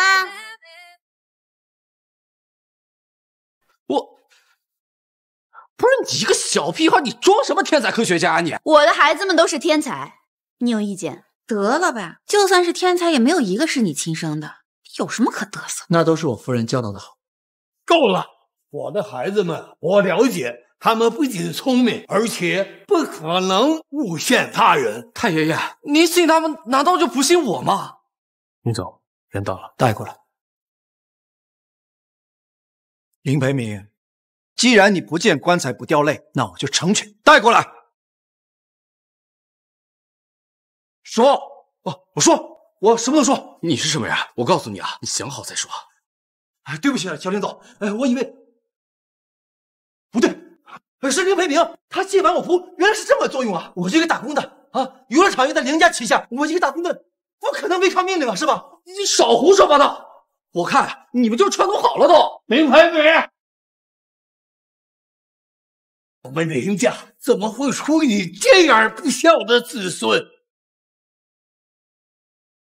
太爷爷，本证物证俱在，你还拒不承认？太爷爷，您别气坏了身体，我们都是有惊无险。是啊，太爷爷。玩忽职守，把人给我带下去，直接开除。我错了，林总，我错了，都是他逼我的，林总，都是他逼我的，林总。林培明，你还有什么好说的？他们才5岁，你这个没有良心的畜生！你给我闭嘴！要不是你非要当什么冲喜新娘，要不是这帮小兔崽子一个一个有爹林家，我至于吗？你们一个一个都要抢财产，我只能先下手为强。我知道你贪婪狂妄，但是我没有想到你能到这种地步，连活生生的孩子你都敢下手。别激动，我来解决。你们是我的家人，我是绝对不会放过伤害你们的人。爷爷，林培明虽然是我的亲侄子，但是他的所作所为已经严重触犯了我的底线，也违背了林家家规。你要对培明做什么？我申请将林培明逐出家族。你说什么？说什么？这是怎么了？林子旭，你说什么呢？我说的话还不够清楚吗？我要求林培明滚出林家。你发什么疯？我看发疯的分明是你的儿子吧，他都丧心病狂到要伤害我的孩子们了。要不是我的孩子们聪明，他们早就葬身树林了。你这孩子做事情怎么不跟我商量？事已至此，我们只能祈求林老爷子了。爷爷，即便是你再偏心子旭，那培明也是林家子孙，更何况这是个误会。爷爷，你是不会赶出培明的，对不对？是啊，林老爷子，培明他只是一时糊涂，您再给他一次机会吧。机会？我的孩子们差点因此丧命，你们哪来的脸要机会？别给我捣乱！太爷爷，不要让我走。培明啊，你爸走的早，你妈无底线宠惯你，把你宠惯坏了。你出了林家，要好好反思，重新做人。爷爷，太爷爷，您不能赶我走啊！太爷爷，培明，林子轩，你给我等着！别收拾了！哎呀，儿子，别灰心，萧家在医药界的地位越来越高，只要你死死拿捏住萧路，不怕没有东山再起的那一天。别说了，别说了！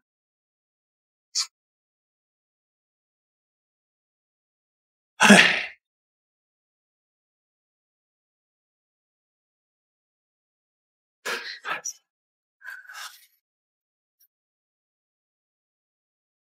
你不在的时候，我没能照顾好孩子们，对不起。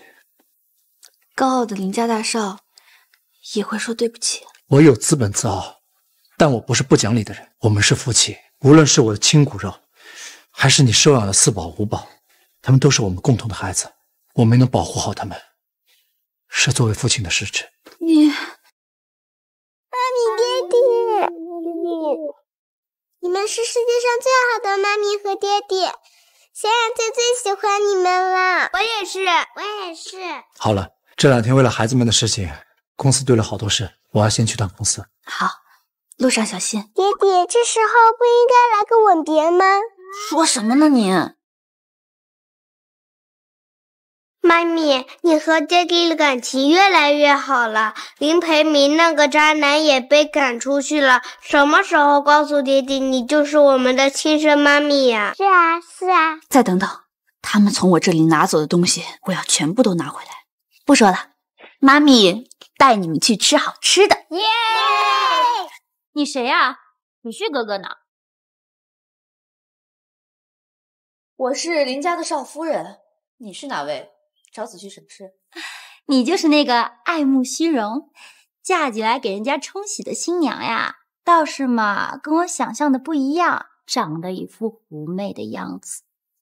以我对子旭哥哥的了解呀，他呀最讨厌你这块。我不许你这么说我妈咪，丑八怪！对，哪来的臭丫头呀？你敢说我丑？你干什么动我女儿？这里不欢迎你，请回吧。女儿？林爷爷真是老糊涂了，居然呀让一个带着俩拖油瓶的女人嫁给子旭哥哥了。小阿姨，麻烦你对我妈咪和兄弟姐妹尊重些。周周，你这么着急就喊妈咪了？不过也是，你呀就是一个有娘养没娘教的小野种。你打我！你居然敢打我！你知道我是谁吗？我不管你是谁。没有一个母亲可以允许他人放肆辱骂自己的孩子。还有，我老公已经是有妇之夫了。沈小姐，请你自重。我只不过是在国外耽误了2个月，你还真以为你自己是林少夫人了？我告诉你，你呀，不过就是一个。爷爷，林爷爷您慢点儿，就知道给他爷爷献殷勤。哎呀，我还没老到走不动的地步啊！林青，来，我给你介绍一下，这位是子旭领了证、办了婚礼的妻子，是我们林家名正言顺的少夫人宋元歌。林爷爷，既然今天子旭哥哥不在，那我就改日再来拜访。走了一个花阿姨，又来一个花阿姨，真是麻烦。元哥呀，你别误会，这人是沈家千金沈冰清。沈家和我们林家也是世交。冰清呢，打小就喜欢子旭，不过你放心，子旭对他是毫无心思的。我不介意。好你个林子旭，还有这烂桃花呢！这个该死的林培明终于被赶出去了，太解气了。可是又来了个什么烦人的沈冰清。我去趟洗手间。哎，对了，渊哥，听说你最近新研发的特效药已经发布了，恭喜你啊！谢谢。宋渊哥怎么和一个陌生男人在一起？那2个拖油瓶也在，难不成那2个孩子是他和这个男人生的？宋渊哥，敢勾搭野男人，你这个少夫人的位置可没几天可坐了。培明，萧家单靠特效药只能在医药界有名望，还远远超不过林家。要是想把林子旭和宋渊哥踩在脚下，我们必须再想想办法。哎呦，我就是从林家出来的，我能不知道啊？林家可是帝都第一世家，各行业各领域那都是翘首，哪那么容易超越呀？哎，等等，怎么了？神医扁竹研发出最新心脏病特效药，治愈率高达99.99%，远超萧氏集团旗下药物。萧氏集团股票大跌，这萧渊当初给的配方已经是极致了，这神医是什么人？难道他是萧渊？别胡说八道！萧渊早在5年前就死透。哎，宋渊哥不是和那个神医很熟吗？既然神医行踪神秘，那就从这个宋渊哥下手。好主意。来，你喜欢吃这个？谢谢。子旭哥哥，宋烟哥呀出轨了。沈小姐，你又来闹什么幺蛾子呀？沈冰清，你不要胡言乱语。子旭哥哥，我听说你醒了，赶紧从国外赶回来了。可是还是公司有事儿，耽误了2个月。你当了3年植物人，难道都不想我吗？不想。我不是故意的，实在是没忍住。宋阳哥，你就笑吧，一会儿呀你就笑不出来了。因为呀，我已经掌握了你出轨的证据了。爷爷，你看 P 了什么照片啊？这么自豪？这是夫人，这照片上的男人是谁？这不是昨天我和苏轩、婉婉一起喝咖啡的时候吗？竟然被沈冰清偷拍了。宋元哥，你没脸说，我来替你说。照片上的人呢，是你跟你的奸夫，也就是那2个拖油瓶的爸爸。宋元哥，没话说了吧？子旭哥哥，我也没想到这么巧，他带的孩子呀，跟野男人在外面约会，刚巧呀就被我给遇。元哥，这是怎么回事？照片上的男人是谁？爷爷，这个人叫苏轩，是我在国外认识的好友，我们只是普通朋友，昨天一起喝咖啡来着。其实那个时候我闺蜜也在，只不过她刚好去洗手间了。这么巧呀？孙阳哥，这话说出来，你自己信吗？你爱信不信，你的态度又不准。子旭哥哥，这么拙劣的谎言，你可不能信啊！我相信我的夫人，她不是那样的人。我们还在用餐，你可以走了。子旭哥哥，冰清，别在这儿捣乱，又是沈家千金的身份。元哥是个洁身自好的姑娘，照片上的那2个孩子也是她收养的。听见了？奉劝你啊，还是别在这里挑拨离间，自讨没。怎么有种不好的预感？这个呀，是你跟那2个孩子的亲子鉴定报告，结果显示呢，他们2个是你亲生的。他怎么会有我和楠楠、小冉的亲子鉴定报告？他是怎么拿到的皮肤组织？难道是那时候？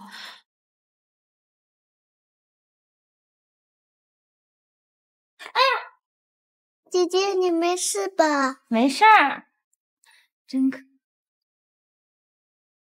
竟然是那时候趁机拿了我们的头发！我看看。子旭哥哥，看吧，我可没骗你，骗的呀是宋渊哥。苏渊哥，我给了你主动坦白的机会，但是呀，你不中用，非得让我把证据亮出来。元哥，这是怎么回事？我一直以为你是最适合少夫人这个位置的人。爷爷，爷爷，这个男人应该就是他的前夫啊？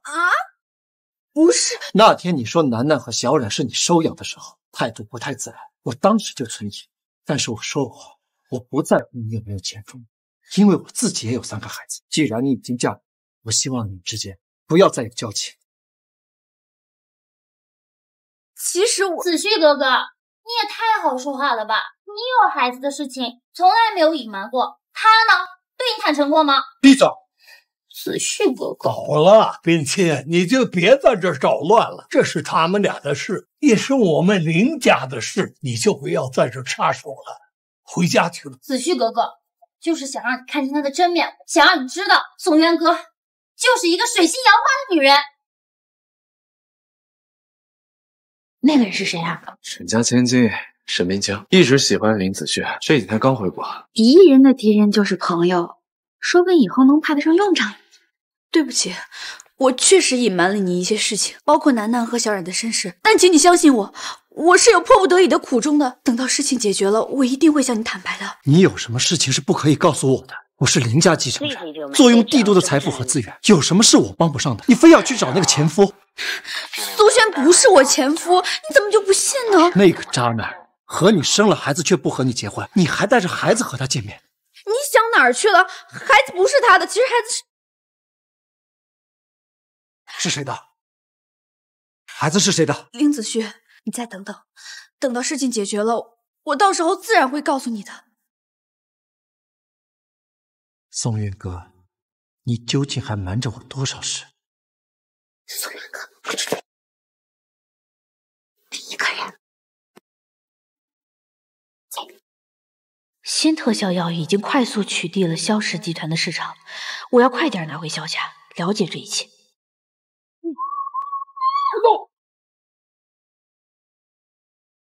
这次和佳怡出去玩真是太开心了。哥哥，你快看！小莹，你快去通知爹地，我去跟上去看看。姑娘，小心嘛。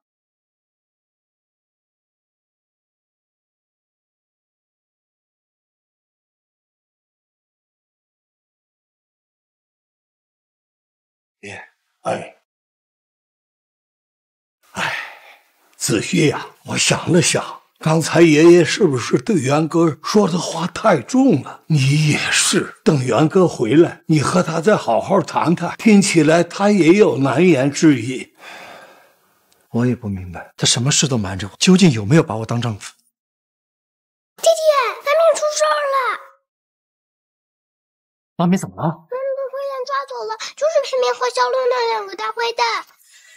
这两个混账！还好哥哥追上去了，给我们发了实时定位。弟弟，你看，好好的一个人太莽撞了。我看看定位，往城西区域去。信号中断了。此刻肯定是信号不好，这个怎么办？少爷，徐某，您有何吩咐？立刻全城搜寻，调取所有监控，重点搜寻城西区域，对信号不好的地段要多加留意。掘地3尺，你要务必找到赵慧。是少爷。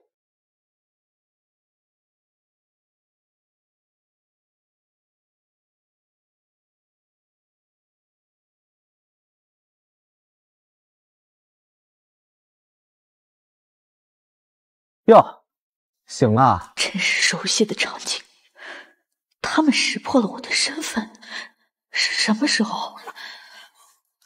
少夫人别害怕，今天请你来呢，就是有几个问题想问问。当然，你得乖乖回答，不然你这张漂亮的脸蛋可就保不住。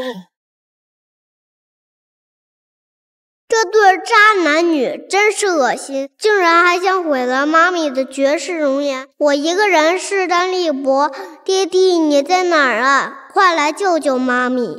说，你们想干什么？你不是认识神医扁竹吗？他在哪儿？告诉我。一点半过去！告诉我他在哪儿？他是不是萧渊？我不知道。放屁！我不能进去送人头添麻烦，我要相信爹地，他一定会找到我们的。神医扁竹行踪不定，林家为了找他找了3年都没找到，而你却轻松就能把他叫过来，你们之间一定有联系，你一定知道这底细。说，再不说我掐死你！好，我说，我就是神医扁。妈咪怎么还不回家？都等饿了。妈咪有事要忙，你们先吃。三姐，你怎么哭了？孩子们吃完饭早点睡，什么也不许想，听见没有？好孩子，来吃。哎，老爷，少爷，林培明的车找到了，走。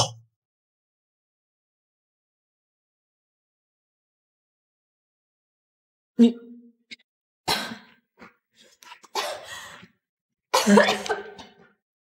他就是神医扁竹啊！确实，他能嫁进萧家，躺了3年的林子旭就好了，说不定他真的是神医。妈了个巴子的！你个毒妇，你把我赶出林家还不够啊！啊！你非要把萧家也要弄倒？你说你就是神医，那就乖乖的交出特效药的配方，否则。你们2个草包果然没什么能力。萧家5年前的特效药配方，恐怕你们也是以这种方式得到的吧？宗元哥，你胡说什么？我告诉你，现在立刻马上给我交出新特效药的配方！你一个土鸡，好不容易爬上枝头，嫁进了林家，财产还没到手呢，你甘心就死在这儿了？那你应该知道，动了我，林少不会放过你们的！你太自以为是了吧，姐姐啊！林家在乎的只有他家那几个小娃娃。你看现在过了这么久了，从白天到黑夜，有人过来救你吗？有吗？对了，沈家千金沈冰清，那和林子旭两个人啊，是青梅竹马，两情相悦。现在人家回国了，你也该让位了。说不定这会儿啊，两个人正你侬我侬的陪名。我不用说这些话刺激我，我既然来了，就没有做到全身而退的准备。配方我是不会教，你们把我杀了。我和萧渊的魂魄会一直缠着你们，让你们永世不得安宁。你是萧渊什么人？怎么做贼心虚了？我和萧渊不一样，我的孩子没有林家庇佑，你们威胁不到我。我会带着配方进坟墓，到时候你们就等着萧家落魄吧。贱人，怎么办？这娘们嘴太硬，配方是问不出来了，但她知道萧渊的事儿，进成妇女了。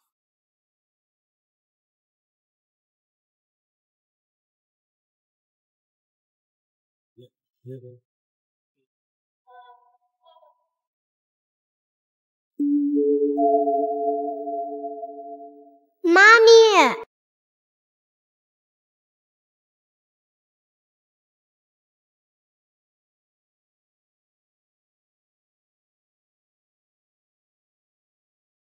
多么似曾相识的一幕，难道这就是命吗？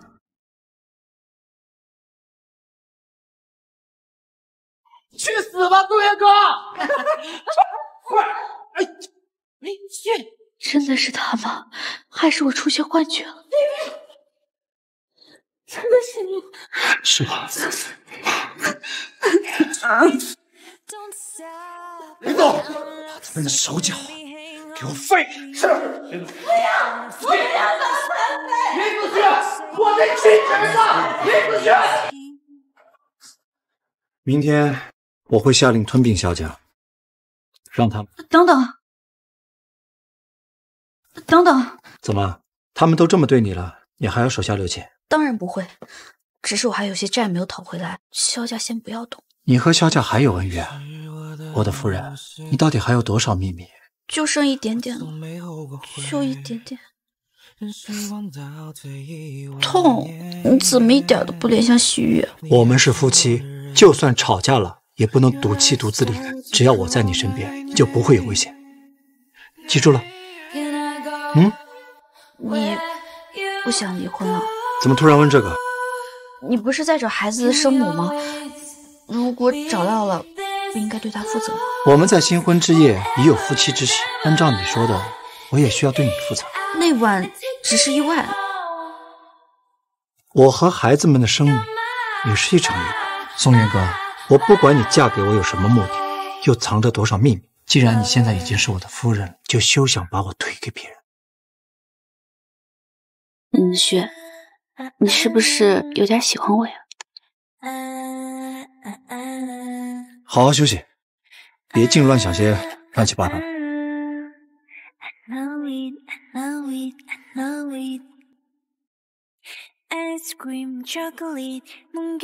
是吧？可是林子轩，我好像有些喜欢你。夫人大清早要去哪里？我出去一趟。我陪你去。不用。那让保镖？也不用。不长记性。我仅有的仇人就是林培明跟萧露，他们两个现在不敢对我怎么样，所以你放心。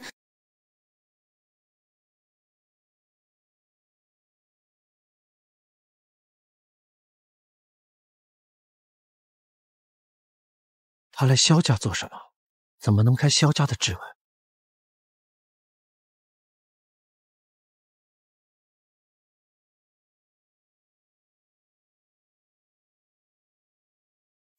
你们糊涂呀！竟然做出这种事情来！萧露啊，萧露，我怎么能有你这么一个拎不清是非的孙女儿？每天跟着这种男人，回非作歹，胡作非为。爷爷，我跟培明都这样了，您就别骂我们了。林少没有吞并我们萧家，内心就是大发慈悲了。还有5年前那个特效药的配方到底是怎么回事？萧渊的失踪和你到底有没有关系？没关系，他自己跑的和我有什么关系？那特效药我自己研发的。萧露，你可真是恬不知耻！宋渊哥，你来萧家干什么？你怎么进来的？您是林家少奶奶吧？我这孙女啊，都被这个坏小子带坏了，不懂事。来，我给您赔个不是。爷爷，没事的。这声爷爷和云儿喊我是真像。云儿，5年了，你在哪儿啊？宋渊哥，你这个毒妇，你真是不依不饶啊！我们都这样了，你还追到萧家来你？别自恋了，就凭你们2个还不值得我大费周章。那你是来干什么的？当然是来拿回属于我自己的东西。这是……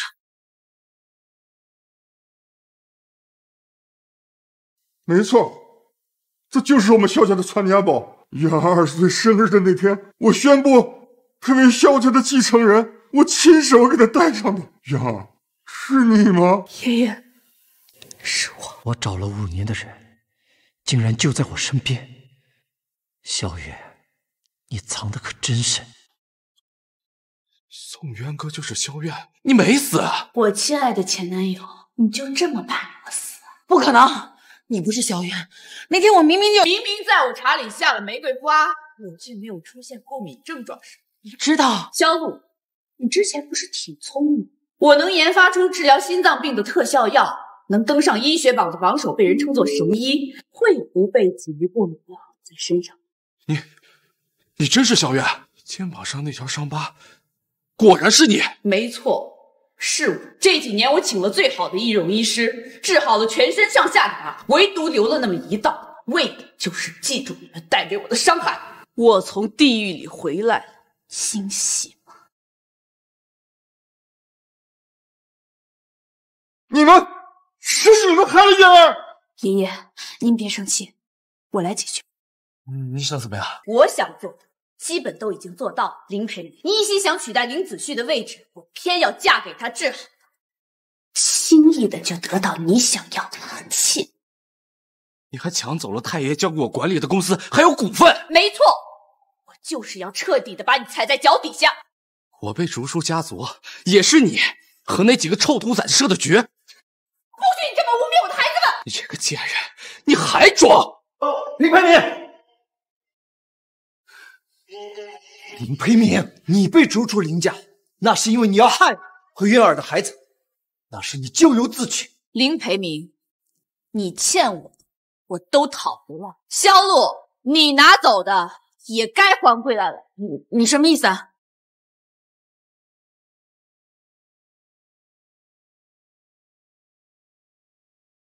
爷爷，你然而你回来了，以后啊，你就是咱们萧家的继承人。我不同意！我不同意！你不同意也没有用，这个手镯就是我作为萧家继承人的幸运。爷爷，我才是您的亲孙女，我身上流着萧家的血脉。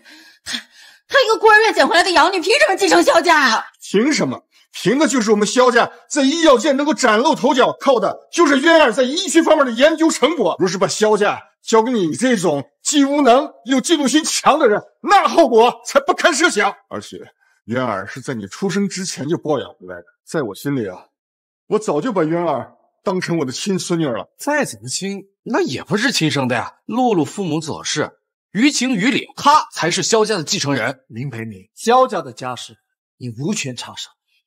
渊儿，1周后啊，爷爷给你举办家庭宴会，正式的宣布我们萧家的继承人呀回来了。夫人，我们回家吧。好。不行，我才是萧家的继承人，我才是渊儿。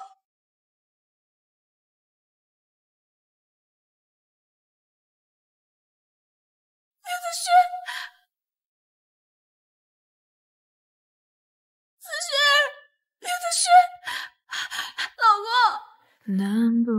我去打120。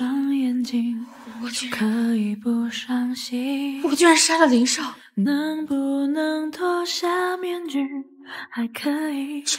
小罗，这可是你自己干的，我可没参与啊！林老爷子要找，那也不能烧我头上。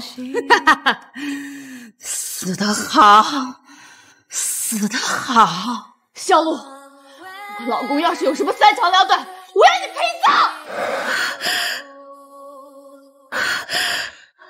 没想到要害，不用担心我。小渊，你也去死吧！我是真没想到，我的亲孙女儿会变成这个样子。小璐，你自行离开吧。爷爷，我可是您的亲孙女儿，你要把我逐出家门去！小渊，都怪你这个贱人，我不会让你好过的。你醒了，我去交易室。你坏的笑身旁，青涩的柠檬味道。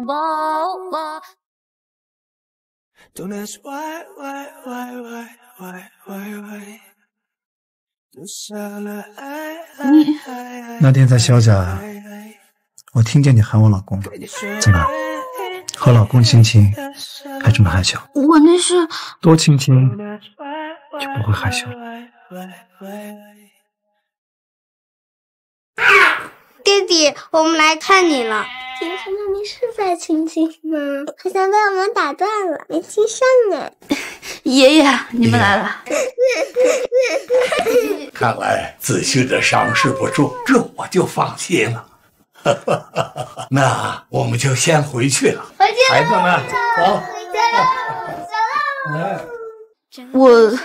我先去喊医师。你没什么话和我说吗，萧月？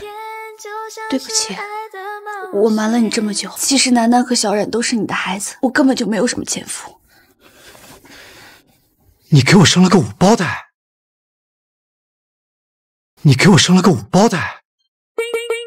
这么好的事，为什么你生完孩子就跑了？我怀孕的时候，林培明和肖露逼我交出特效药的配方，又想一把火把我烧死。我不想让他们知道我还没死，所以我不敢耽搁，立马就出国。你受苦了。你不怪我，我带着孩子们出国，又是为了报复林培明和肖露，才当你的冲喜新娘的。是我没能陪在孩子们身边。这么说来，我一个躺了3年的植物人，能够醒来，是你这个神医新娘治的吧？该说对不起和谢谢的人是我。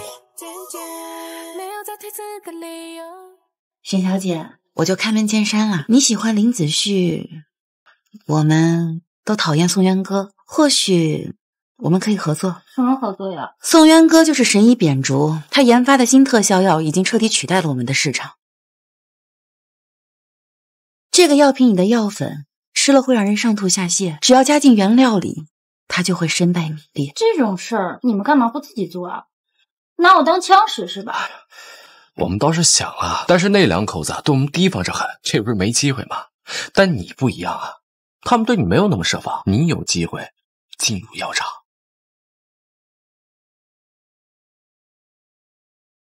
沈小姐，考虑好了吗？这样的机会可不多啊。我进入药厂，把药粉放进去之后，舆论方面呢，谁来把控啊？沈小姐您放心，这些事情呀我们都安排好了。萧家继承宴上就是他宋渊歌身败名裂之时。就这么定了。子旭哥哥，5年前我没能得到你，这一次我绝不能再失败。还痛吗？痛，但如果和夫人亲亲，那就不痛了。你真是越来越不正经了，快把之前高冷的林少还回来。林总，上夫人。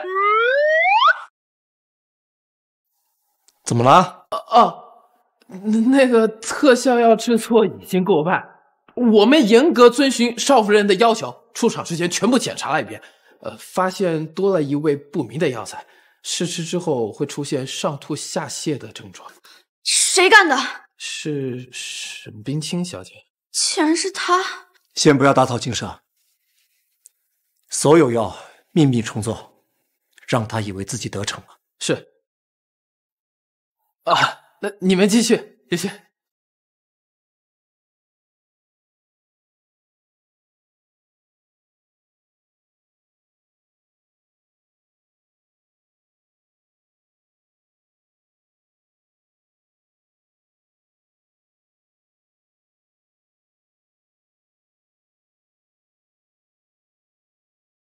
燕儿，子熙，快来！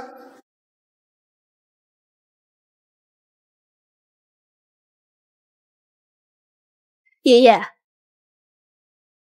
各位，我老头子今天有几句话要说。今天呀，是我们萧家的宴会，也是我们萧家继承人的继承仪式。这位就是老夫的孙女，也是萧家的继承人，未来萧家的家主萧渊。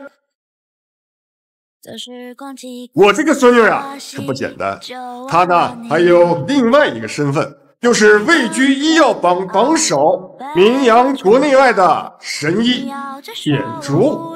有幸见到大名鼎鼎神医的真面目，真是值了。哎，这姑娘有点眼熟啊，她不就是嫁给林少的那位冲喜新娘吗？怪不得林少瘫痪了3年，他突然就醒了，原来是这位神医救活的呀！我们萧家5年前出的特效药和现在的新特效药，都是我这位神医孙女研发的，厉害！这可真乃是妙手医仙呐！神医不过只是一个名号，能够为患者们尽一份微薄之力，便是我学医的初衷。什么狗屁神医？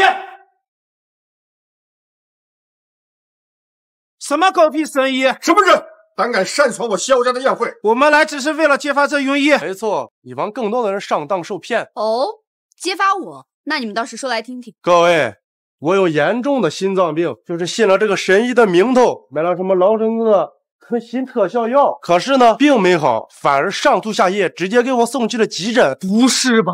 我刚考完这神医就翻车了。哎呀，这何止是骗人钱财，简直是害人性命呀！没错，他就是个骗财夺命的庸医骗子。不可能，我孙女就不是那样的人。说完了。你干什么？我可拿了家伙呢。你们购买的药丸拿去成分检测过了吗？